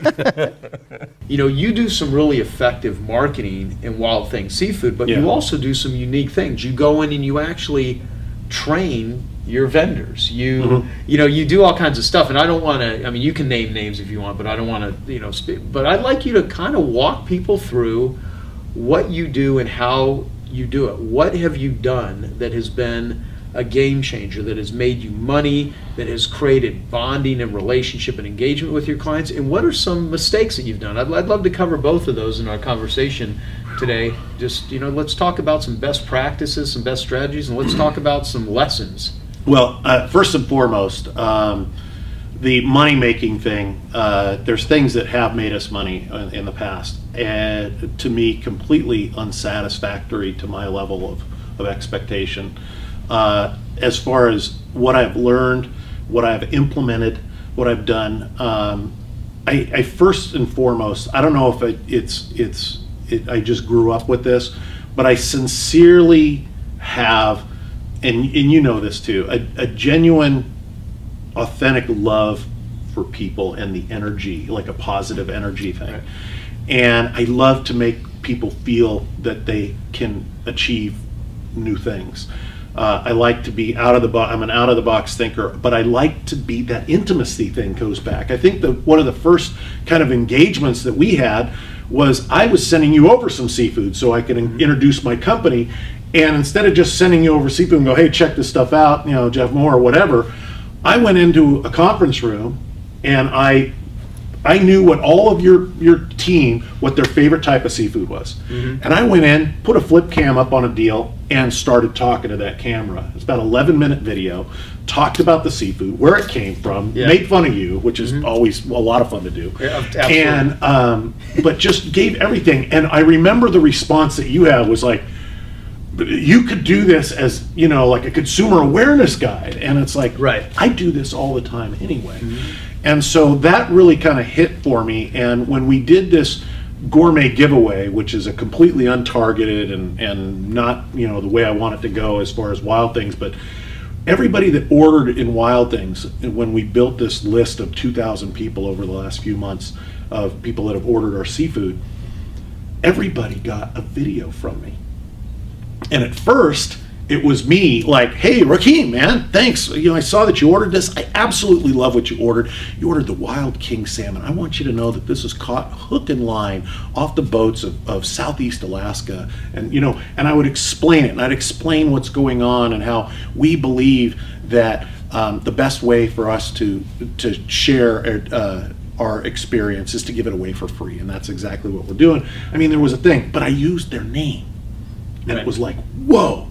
But then that became, and as I'm sharing it and talking to Dean about it, he's like, when when does this become a thing when you get 2,000 orders in a day? And I'm like, right. So then I started to do it, not with the name, but make it still very personable and look in the camera and things. And that was convertible, but not nearly as exciting as when you use somebody's name in it. And so I learned that you know, to be able to do that. And then I'm starting to get people in the Breakthrough Mastermind deal saying, you know, record a bunch of names and stick it in there. That's just so not me.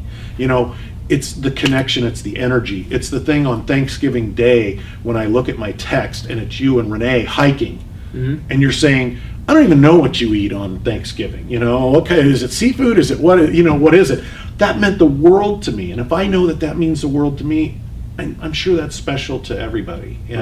And I know that, you know, as far as a network, as far as you're not building a network of people because you have this thing in your mind going, network is good, network good. No, you love people. You like connecting people. You like helping people. And to me, I think that is the ultimate. To become somebody's trusted advisor, to become their friend and trusted advisor, to me is the ultimate position that I can have, whether it's with my business, whether it's my family, you know, my friends, anything is something that really gets me going. I started my mastermind group, Thursday Night Boardroom, because I had all this video and I just wanted to share it. And then it just all of a sudden is built into this group that's got 90 members in it, you know, and they all come every other Thursday, and 90 don't come, thank God, but you know, it's that love of people, that energy that we get from people. But seeing the stuff that you've done, seeing the power of the mastermind. I'm just going to fumble around with this pen here while you talk. The power of the mastermind that you taught me, and that was the thing that we did last year, was I worked with a major broadline distributor, and I'm a tiny bit of this broadline distributor. I'm $25 million. They are a $42 billion corporation. So I mean, they're doing $2.2 billion worth of seafood. I can't even, you know, they can't get the janitor to open the back door for me. But as I started to look at the power of the mastermind and bringing a group together that has, you know, similar thoughts and similar passions, I put a mastermind group together of 6 suppliers we call the Gang of 6, and we put this group together. We met at this distributor's home office with all their executives going, what are these guys doing? And all of a sudden I was able to put this mastermind group together of suppliers, and some of them competitive suppliers, where I had to kind of keep the glue. I was the glue that kept it together. And it was a 2-day mastermind. And now I'm running a mastermind group of suppliers that act as one. And it's a $650 million group, not just a $25 million group. And so I learned that at Platinum. I learned that bringing like minds together is just as powerful as things can be. But just the engagement part, really being sensitive. I think Wyatt Woodsmall was the guy that said, when you can articulate the needs, desires, challenges, fears, and aspirations of the other person, not better than they can to themselves, but not better than they can to you, but better than they can to themselves. Right. You have passed the tipping point of becoming that person's trusted advisor for life. And then all you have to do is continue to add value to the relationship, and they will eagerly receive it for life. And I was like, that's my motto. Right. I have another one that's learn to teach, teach to know and share with passion. And that one's like a bumper sticker over my door, but it's every breath I take. It's stuff and I think that you're probably, I know you're this person. You're learning something, not for the consumption of Joe Polish, but you can't, as a guy with ADD, you can't learn stuff for the consumption of Joe Polish. You are literally listening to this saying, I'm going to share this with Peter. I'm going to share this with Dean. I'm going to share this with Jeff. I'm going to share this with somebody. You're learning it, and you're obligated to learn it on behalf of somebody else. And I think that to me has always been a big driver for me. Again, making money on this stuff, I think that you can get so big and grandiose. I was telling these stories to Jay Abraham, and he's like, man, these are all great ideas, but can you assign a dollar figure to it? Well, no. And he stopped me. He goes, this is going to sound really weird coming from me. And I said, what? He goes, if you can't assign a dollar figure to your activities and these really cool plans and this way to bring people together, he goes, you have a business plan based in arrogance, because this is now about you and it's not about what you're driving. And so at that very lunch, I learned that all business, since the beginning of business ever, has one overriding purpose. Take away all the fancy stuff and all that kind of stuff. Every business has one overriding purpose, and that is to drive new, increased, and or more profitable consumption of our product or service. And if that is irrefutable, and we understand that that is it, then at the core, we all share a basic common language. And so I had a meeting today down the street here with a big time VP at this place, and we talked about that. And then we were able to talk about the 3 challenges. And then I was able to even pull out the R question, and use that. And this meeting, I left and my VP was with me that I took to the airport before I came back here. He goes, man, he goes, I'm your biggest fan. And he goes, that was the best I've ever seen. And I'm like, literally, as a lifelong learner, I'm able in my mind to go, that was I Love Marketing episode 111. that was the 10x talk deal from this one. Right. This was this, and I'm able to catalog this stuff, but I learned it to share it. That's great. And that's been probably the best thing, is to learn it to share it. Yeah, and I mean, part of it too is, I think, which is hard for some people, is you always focus on the mindset of the person that you're selling and what the hell is it that they want. I mean, you're not, I don't hear you constantly talking about, your seafood and where it comes from, or I mean, all that stuff, and those are features, but I mean, you're always thinking about what's in it for them. And as much as a skilled marketer kind of gets that and understands that, a lot of people, they got things to sell, and they're constantly thinking about why they need to sell it for themselves, not what value can people give them, not what value can they give other people. And I think that from that point, and again, this is something that I learned from you, I learned it from Eben, I learned it from Core Influence, from Frank. On the back of my card, I was talking, there's 5 questions. And these questions, everybody's like, oh, there's seafood questions. This is a different card. But these are seafood questions. And I said, no, there are 5 questions that when we ask these questions from every single customer we meet is we find out that 75% of the time the customer is not using the best available option in their restaurant, no matter how accomplished the chef is. And over the last 6 years, we've saved the restaurant operator $3.5 million in annual food costs just by asking these questions. These questions have nothing to do with seafood and everything to do with the customer. It's funny, there's a story back in 2011, I'm at Experts Academy, and I'm talking to David Bach, who I'm a big fan of, and the guy that encouraged you to buy this building, you know, all that stuff. He tries to take credit for that. He does. Well, he did it in the Genius interview, too. Yeah. But, oh, God, you know what? I just remembered how I connected with you, and I just remembered it now. Good. Yeah, fantastic. We had a conversation prior to this recording saying, how the hell did you come into my world? Sort Yeah, of thing. it's still, but it's a good story though, and it's about walking your talk too. By the way, it's fabulous. Oh, good. So I give my card to David. Jeez. Give my card to David Bach. You know, it's hard to remember his name. He's only got 12 New York Times bestsellers. And I hand him my card, and he goes, "What are these questions on the back?" And I go, "Those are the questions I ask every single customer when I meet them." And he goes, "This is genius." Well, you know, I don't see, like, genius to me is like the great kazoo on the Flintstones with the big head and all that kind of stuff. I'm like, dude, I said genius, just so I don't forget the questions, you know? And he goes, "I have 7 questions I ask every prospective client." He goes, "Why aren't those on the back of my card?" I go, "I don't know." He goes, "Is it okay if I put my questions on the back of my card?" And I'm like, funny. "Yes." For a licensing fee. Yeah, it's like, it's not prior art, buddy. You know, and he's just like, and we had a great conversation, and we talked about the stickiness of coaching, and you were just talking about. And he goes, "What would you suggest?" He goes, "I'm going through a change in my coaching." And I said, "You know, you hire somebody and you've got this program that works for people that do it." And he goes, "Right." I go, "So you know it works?" He goes, "Right." I go, "Where are the people when you give them that program?" And he goes, "What do you mean?" I go, "Where are they mentally?" I go, "You could explain this great program and what it's going to do for them, you know, P90X, what it's going to do for you, right? Losing weight. It's not about losing weight. It's not about any of this stuff. It's about the things you have to do." And I go, "David, when you hand them this program and this coaching program and stuff, they might not be ready for it. And so they might be thinking you're building this big, you know, entertainment center, cool thing that's going to have my TVs and my whatever in there and all this kind of stuff. But all of a sudden you show up and you give them a box from IKEA that they have to build themselves. They're not there yet. It's going to stay there." And so it's meeting the customer where they are. Yeah. No matter what you've got. Very good point. Boom! Get them there and say, "Oh, hey, look, see that brown thing? Don't step on it. It's going to make your shoe smell." Right. And then you keep going. And so it's meeting customers where they are is without a doubt the greatest marketing strategy. But again, you can't fake that.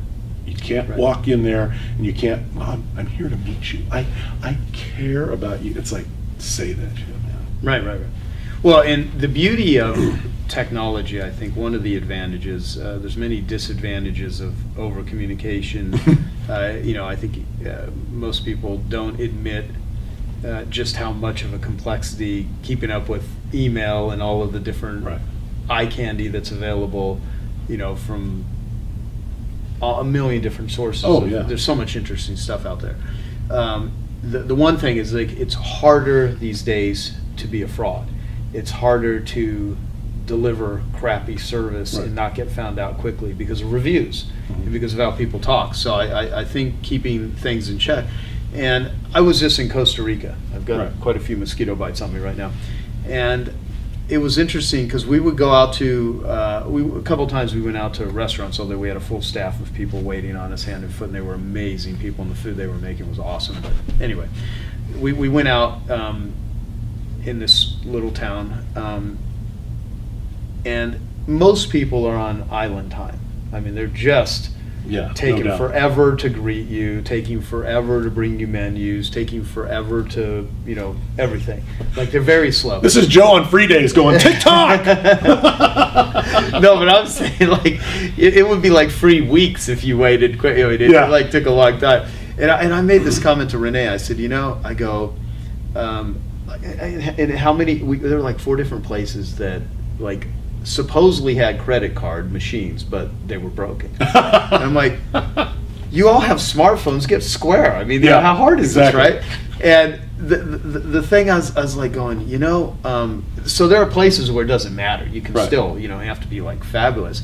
But the analogy I came out of it is like, if there was anyone, and I'm sure they're there, but we didn't experience any of this, where they literally just served people quickly, like they would greet them, they had their act together, they had like anywhere near like just a 4-season service attitude, how they would just dominate. I think, maybe not. They'd be called a foreigner. You're not here, get out. Yeah, but it was also, but the point I made is like, in business, you don't have to be like the best in the world. You simply sometimes just have to show up. You just have to be a little bit better than your competitors. And what I'm always surprised by is that a lot of people in business, they act as if it's so damn difficult to deliver a good service. Yep. It really isn't. No, I mean, most people suck. I mean, It's so funny you talk about being just a little bit better than the next guy. I have a friend that's in our mastermind group, and he is a hugely successful attorney. I mean, 7-figure guy. He's never worked more than 25 hours a week. So we've got names for him, and they're not happy names. Right. But his whole thing, ever since he was in college, was, I'm just going to be 10% better than the average guy. And it's like, and in that, he became the best in the world at what he does. But it was just that, and you're right. It's just, you want to be served the way you want to be served. I want to be communicated in a way that it's compelling, as Dean will use. And I think that they're all prepositions, but it's at, to, or with. Yeah. And it's like, are you talking at them, to them, or with them? And at them gets clicked, deleted. To is like, if this is important, I'll probably read it. With, it's like, oh man, I got an email from Joe. Cool, man, what's going on? Okay, cool. Or hey, this didn't come from Joe, but it came from Rochelle. But you know what? I like what he's doing here. Yeah, and so it's at, to, or with. And it's like reviewing your copy and saying, is this at, to, or with? The thing that drives me crazy is when people send an email to somebody and say, everyone, and they use this big third-person crowd thing. Those emails, you might send 1 million emails out, but those are all one-at-a-time conversations. Don't treat them like you're standing on a stage. Yeah, exactly. At, to, or with. Where is this communication? No, that's awesome. What would be your advice to start if you were coming in to take over somebody else's business? What would be the kind of thought process that you have that you'd go through? It's funny, for a lot of you guys are entrepreneurs, you're in it, you don't really think about how to teach it. But as I've been able to look back and been an opportunity to speak a good amount, I've realized that there's obviously, we look at, most people are trying to create customers, clients, and vendors. We're trying to create fans. It's a different conversation. Customers are transactional, they come and go, but fans never leave. Most companies, they have conversations on how they can drive more revenue, create more sales. But how many companies have conversations on how they can create more fans? We have idea paloozas every single month where we get the whole team together and we say, what are things we can do to create more fans in every part of our business? It's a different conversation. And so from there, we said, all right, if I want to break it down, if there's like notes, I would say there's 3 E's that I think you can focus on. Eliminate friction, entertain always, and experiment constantly. And I think if you want me to, I can go through them kind of briefly. Let's do that. Let's do this too. While we're doing it, what I'd love is, this is fantastic. The time's just flying here.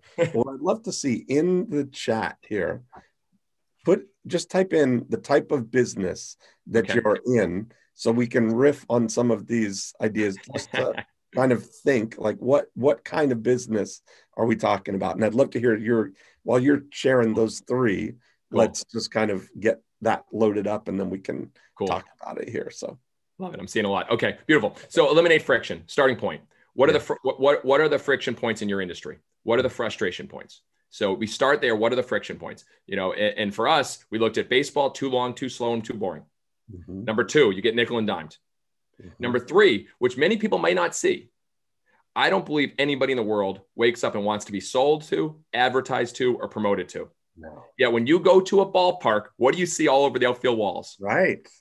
Ads everywhere. Because they've got that captured attention. Let's bring in some revenue. Hey guys, how can we create some more sponsorship revenue? Not how do we create more fans? Different conversation. Monetize these impressions. Let's monetize. Let's make more money. And so we did the craziest thing at the worst timing ever. On February 25th, 2020, 2 weeks before the pandemic, we announced we were becoming the first ever ad-free stadium and ad-free team. And we got ripped apart by the industry. People were like, you traders, what are you doing? We threw away hundreds of thousands of dollars right before we went into a pandemic. But we said, A, we don't believe people want to be sold to, marketed to, or advertised to. How do we create something, a better experience? The only person we work for is our fans. We don't work for our sponsors. And so when you come to our ballpark, you will not be advertised to, you'll not be sold to. It's a time to escape and have fun. We made that decision. What happened, Dean?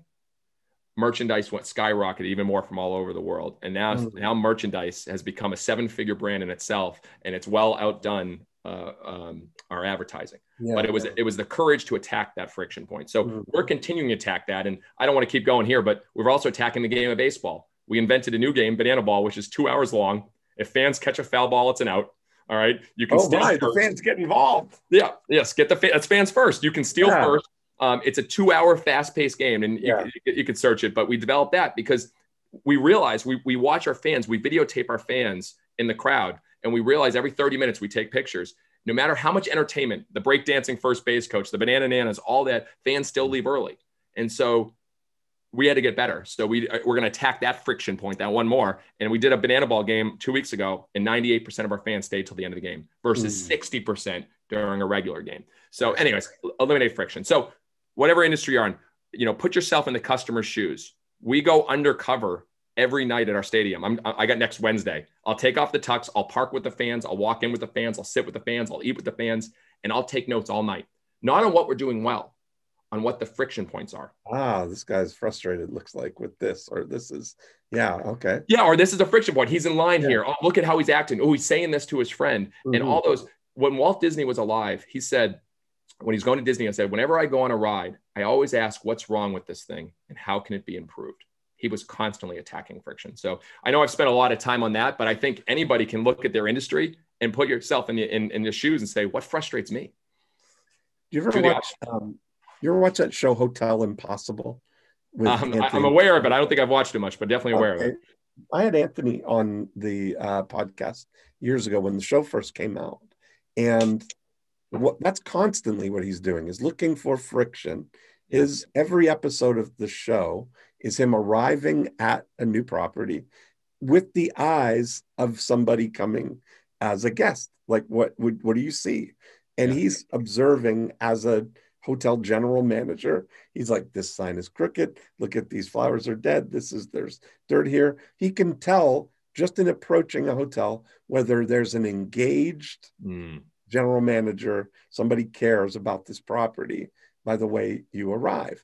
He did one in Miami, and there was in South Beach, all the hotels are right up on the road, and there's parking offsite. So he pulls up, there's a sign that says valet, and he pulls in, and he gets out of the car, and he's waiting, and we've all been at valet parking, and if there's nobody there, any second, a guy in a polo shirt's going to come running around the corner. But they show the ticker, 12 minutes. He's waiting there, pokes his head into the entry and says, is there a valet? Go, oh, yeah, just leave your keys with us at the reception. And so now every single person arriving at the hotel is having some level of that. And how he solved it was he took a little rider, put it under the valet sign that said, leave keys at reception. And now nobody's going to have that same confusion, friction, just little things like that can make a difference in any business. And you don't know until you get in their shoes. That's the thing. Through those eyes. That's exactly right. My car bottomed out when I was undercover because I went to a parking spot where we don't normally park. And then as I walked in, we have parking penguins at every one of our games. People that park your car dressed up as penguins. Right. Yeah. It makes no sense, but we think it's funny. And they pass out Freezy Pops to little kids and say, stay cool tonight. But I pulled up and I was walking in, and our 2 parking penguins had their back towards me and the fans. And they were eating burgers. All right. Yeah. I took pictures of this. I was blown away because you have this perfect vision. Yeah. But it doesn't always get executed when you put yourself in the customer's shoes. And so that's very important for us. On stage, that whole Disney thing. There you go. There you Every go. time you're above the surface, you're on stage. There you go. There you go. I'm looking through what kind of businesses we're talking about, just to spur some ideas. Sure. So there's finance and medical spa, dental, coaching, legal, teaching English speaking, marketing consulting, tutoring. Well, finance is good. I mean, I tell us like, you know, I don't like to give names, but you know, my bank, you know, we'll just call it Bank of Shamerica. So I don't want to give any bank names away, but what do you want to do with your finance or bank? You want to be able to talk to someone. And how many times do you call and says, you know, listen closely as menu options are changed. Dial 1 for this, dial 4 for this, give your organ number for this. Like, what are they asking for? And so that's a little friction point. Anything that keeps you from being able to do what you want to with a brand is a friction point. And so like finance, you know, how quickly can you answer people's questions, you know, and often that's just done on the website, you know, often it's, you know, it's, you know, so those things I look at from the first impressions. I love it. Legal, literally paying emails. Like I saw someone with legal, like, all right, hey, this email, 5 minutes is going to cost you this. 10 minutes is going to cost you this. So now it's like, you want help, but you don't want to talk to him as much. Like that's a broken system too, charging for minutes. You know, I think a lot of those things are frustrations. If you put yourself in the shoes, like that stinks. I just wanted an email. Oh, it took you 45 minutes. Afraid of that you're 10 minutes and they're building 10-minute increments or whatever. Yeah. So then you don't have to do marketing because you create a better experience. And, you know, that's funny thinking about Richard Branson. Again, what they did with Virgin Airlines was thinking, what does everybody hate about travel, about flying? And what does everybody love about flying? Like everybody loves new planes. Everybody loves leather seats and everybody loves wide things and leg room and their own, you know, their own entertainment system and 100%. Being able to change tickets whenever you want. And all of that, looking at it, removing all of that friction, making the best things. That's actually the other E's. I think someone's saying, what are the other E's? Okay, let's go. Oh, okay. 2 elements. And this one, eliminate friction is kind of tough for me because you talk about the negative. The next one I love is entertain always. And I think people have different, oh, you're in a yellow tux. You run a baseball team, an entertainment team. I'm a dentist. I'm in finance. I had to look up the definition of entertain because I'm like, oh, you're in the entertainment business. The definition of entertain is to provide enjoyment and to provide amusement. Aren't we all in the entertainment business? Yeah. And would it hurt that in addition to whatever you are to also be in the entertainment business while that's happening? I mean, I think if we think of everyone that we're a host of a party at our house, no matter what we do, we're a host of a party and you entertain people at your house. And so how do you treat them? You know, what's the experience? You take their coat. What's the last impression when they leave? Do you thank them? Do you give them a hug? And I think a lot of times, I think Shep Hyken said it best, the last impression leaves a lasting impression. We look to entertain at every single touch point. And so to make it kind of that's who we are. And I think we all have those. So, you know, when people have their last experience with you, is there something fun that's sent? What's your email signature? How do you enter invoices? Like, you know, we were bad at this for a while, and invoices I think are a great opportunity to entertain. And I can share one of our Bananas invoices if you want. I think that might be an example. All right, let's see. Let me pull up one. Bananas. We got Jesse permission to share here. What's that? I don't know whether Denise, maybe we'll have to give you permission. I can't. I don't know if I. Well, I got it up on my screen. I thought you were going to share the screen. No, okay. I can. It's actually, well, it's got a name of a company on there, but I'll just read it. Want to read? Okay. Yeah, I'll just read it. It's congrats. This is your day, the day you've been waiting for. Today is the day you get to pay. You may think you've had days like this, the day you bought your first house, the day you bought your first car, or maybe your first all-inclusive vacation, but nothing is quite like Bananas payday. So pull out your money order, savings bond, Bitcoin, gold, cash, credit card, or check, and make that payment like we know you can. We believe in you. This is your moment. Now seize it. Your life will never be the same. Love, Jesse Cole. I love that. And so just an email that goes with it, or is it the? Yeah, there's a body that has it, but this is the invoice that they open, or if we ever mail it. And so again, you know, we get responses from our invoices, not just paying like, oh, that made me laugh today. Thank you. Yeah. It's those little things that we think matter. And that's why I believe every company is in the entertainment business. We love it. That's so great. you're looking for those opportunities, like looking at all the assets that you have. You know, that moment when somebody gets their ticket with the video, like you were talking, there's a famous CD Baby. Yes, that's where we were inspired from it. Exactly. And that's the thing, is looking, paying attention when you're inspired by something. I've constantly observed this. I was in London, and outside of London, there's a place called the Cowley Manor Inn, which is this country spa that's an old, you know, English mansion that's been converted to this. And when I walked in and sat down at the desk to register, there was a little stack of cards, right, like, you know, half of an 8.5 by 11, that said today's available spa appointments, and it had the times and what was available at the things. So I'm checking in at 2:45, and I see a thing that said massage 3:30, and immediately I thought, oh, I can go drop my bags off and I can get a massage. And the 100% of the reason that I got it was because it was there at the moment that I checked in. Now, it's a little bit of a system for them to do that every day and print that out. And there's probably people that would argue and say, well, can't we just have a standardized postcard that says, welcome to the spa, here's our services? And you see, I mean, you're smiling because I know you know the difference in that the little bit of extra effort that it takes to make it today's or to make it personal is a big thing.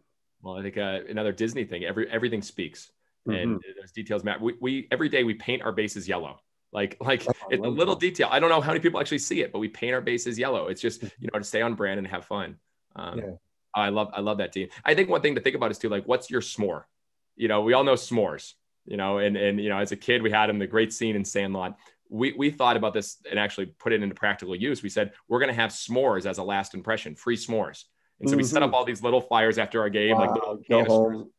And we realized we could only service like 10 people at once, and their hands got messy and it was playing with fire. It didn't actually work. All right. But it was that extra idea. And so we said, what's our s'more here? What can you do? And so like during games, we hire a mobile car wash, and to pick 1 or 2 fans and just wash their car. So when they come to the car, randomly, we don't tell anybody, but at the end of the night, they'll go there and they're like, we have a little note that said, hey, thank you. Your car was washed. We appreciate you being a Bananas fan. And it's a little note.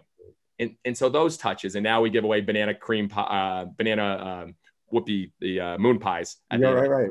And so you give away these free things, and it's that extra little s'more that they weren't expecting.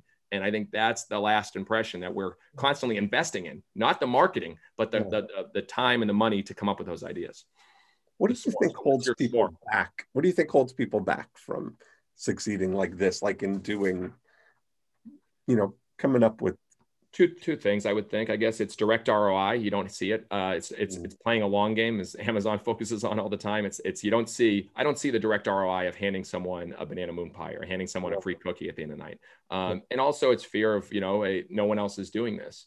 You know, we get letters and emails from the league every day about things they say we shouldn't be doing because we push the envelope. And, but I think it's fear of what happened. I mean, this was tough, putting on a yellow tuxedo and speaking and knowing that people think that I'm like, you know, all about attention and all about, like, you know, it's all about myself. Well, actually it's draw people into what we're trying to do. It's draw people into the message. And so, you know, I think Jeff Bezos said it best. You need to be willing to be misunderstood.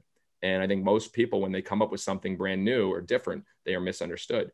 A dentist, there's a singing dentist. I know that I saw a dentist on here. There's a singing dentist who got national exposure. He was all over Good Morning America, Today's Show.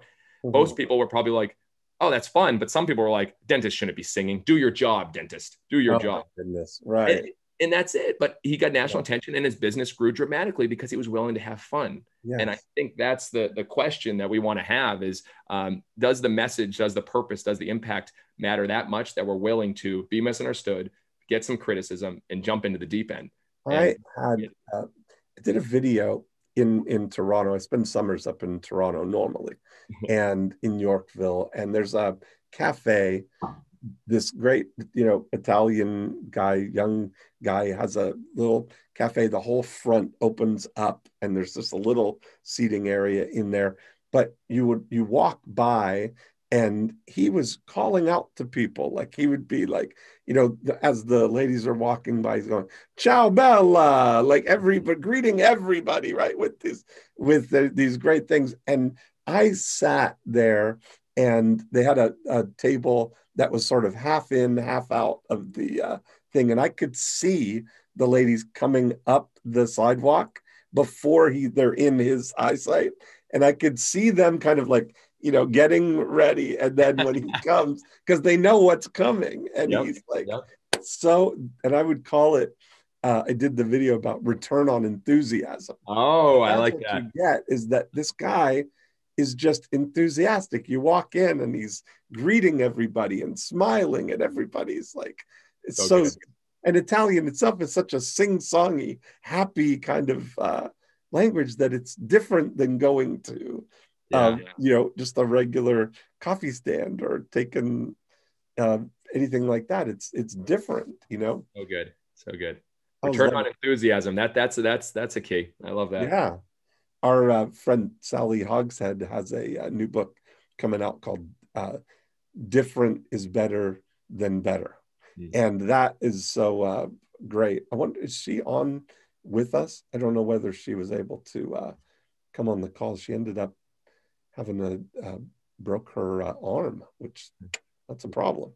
So I know she's got a surgery coming up. But Dean, do you want me to finish the last E? Just to sure, finish? Yeah, absolutely. Yeah.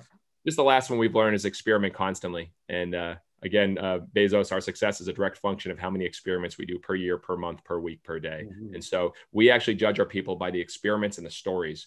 We incentivize stories over sales. So what fans first stories are they creating? And that's mostly based on experiments. So everything we do when we meet weekly, monthly with our team, we said, what experiments are you doing in your department this year? What are you inventing on behalf of our fans? And so that is huge. And for instance, we started doing a live stream of our games. We said, what are we going to do that no one else is going to do? What's normal? Do the exact opposite. And we said, well, can we mic up players every game? Can we have a drone flying during the game? Can we let our fans choose who's going to pitch, who's going to hit? And we asked all these questions and started asking what if. And then we said, all right, what experiment are we doing today? What experiment are we doing tomorrow? Our director of entertainment, he knows we have to do one new promo every game that we've never done in front of a live audience. And most of them failed badly, but it teaches that idea of experimentation is how we're going to get better and improve the experience. We don't want people to ever say we're not relevant anymore, or we're not enjoying the experience because they're not doing anything new. And so the experimentation, I think, helps build fans on a regular basis. I imagine, do you get everybody on the team, players, staff, everybody involved in proposing experiments? Yeah, we had to. I mean, a lot of people say oh, you got this one guy who's thinking about ideas. Yes, I do 10 ideas every morning. Right. I'm sick, but we get our team together. So for instance, one example, we've never done it with our team until this year. Our actually players. We've always done it with our staffs and different marketing and operations, merchandise. We get our team together. So, all right, guys, again, we want to be the most fun team in baseball. I want this to be the most fun you've ever had playing baseball. I want this to be the best summer of your life. Let's come up with some ideas on how we can do that. First, let's think about celebrations. When you guys score a run, what's some unique ways that we can celebrate like no other team in the country? I said, everyone bring 3 ideas. And so you had 30 players. That's 90 ideas. We started putting them on a whiteboard. This is before the game. It's ridiculous at 4 o'clock. Yeah. And one guy's like, all right, we're going to run through the crowd, the whole team. We're going to get a shopping cart and ship someone around the crowd. We're going to do the Lambo leap. We're going to take pictures. We're going to bring a selfie stick, take pictures. And they just started coming with ideas. And every night they test a new celebration that they've never done before. It's because the players took ownership that what could they come up with. And now they're fitting on our brand. They're going crazy on TikTok. And it's just, they get to see that a feedback loop is, now we've got more TikTok followers than every Major League Baseball team. So whenever they do, when they do one of these TikToks, they see get 100,000 views and they're like, oh, it works. And so getting the players involved was huge. And it didn't happen until this year, to be honest with you. That's awesome. Yeah, this whole, and then you keep the keepers and keep, something becomes a standard thing. But it's that whole, we always encourage people to look at that experience timeline as a living, breathing document. that you can innovate within that. Look at the benchmarks, the categories, the where things are. First of all, looking for friction, and then looking for opportunity, like what you were saying about the car washes and those. Everybody in every business has that opportunity. Well, I think it's what Andy Stanley that said, "Do for one what you wish you could do for many," and that guides us. Every night, our players, we have 12 players go into the stands and deliver roses to little girls. They get down to a knee and they drop it down, and then we have one player go on a date with a fan, and it's usually a grandma, but sometimes it's like a little girl, and they get to have dinner, and only one person gets it, but it's an experience. Hopefully, they'll never forget. That will create a fan for life. And so I think often we said, how do we scale that? How do we do that for so many people? Well, just come up with some unique moments that could be special for one. And then the people around it, they're telling that story too about. You're right. So it's a way for everybody there. Okay, I hope you found that video awesome and useful. So if you want to get a free copy of my book, I want you to click here. And if you want to watch some more videos that'll be useful and awesome, click here. Go ahead. They're over here. Do it now. Come on. Thank you. Watch them.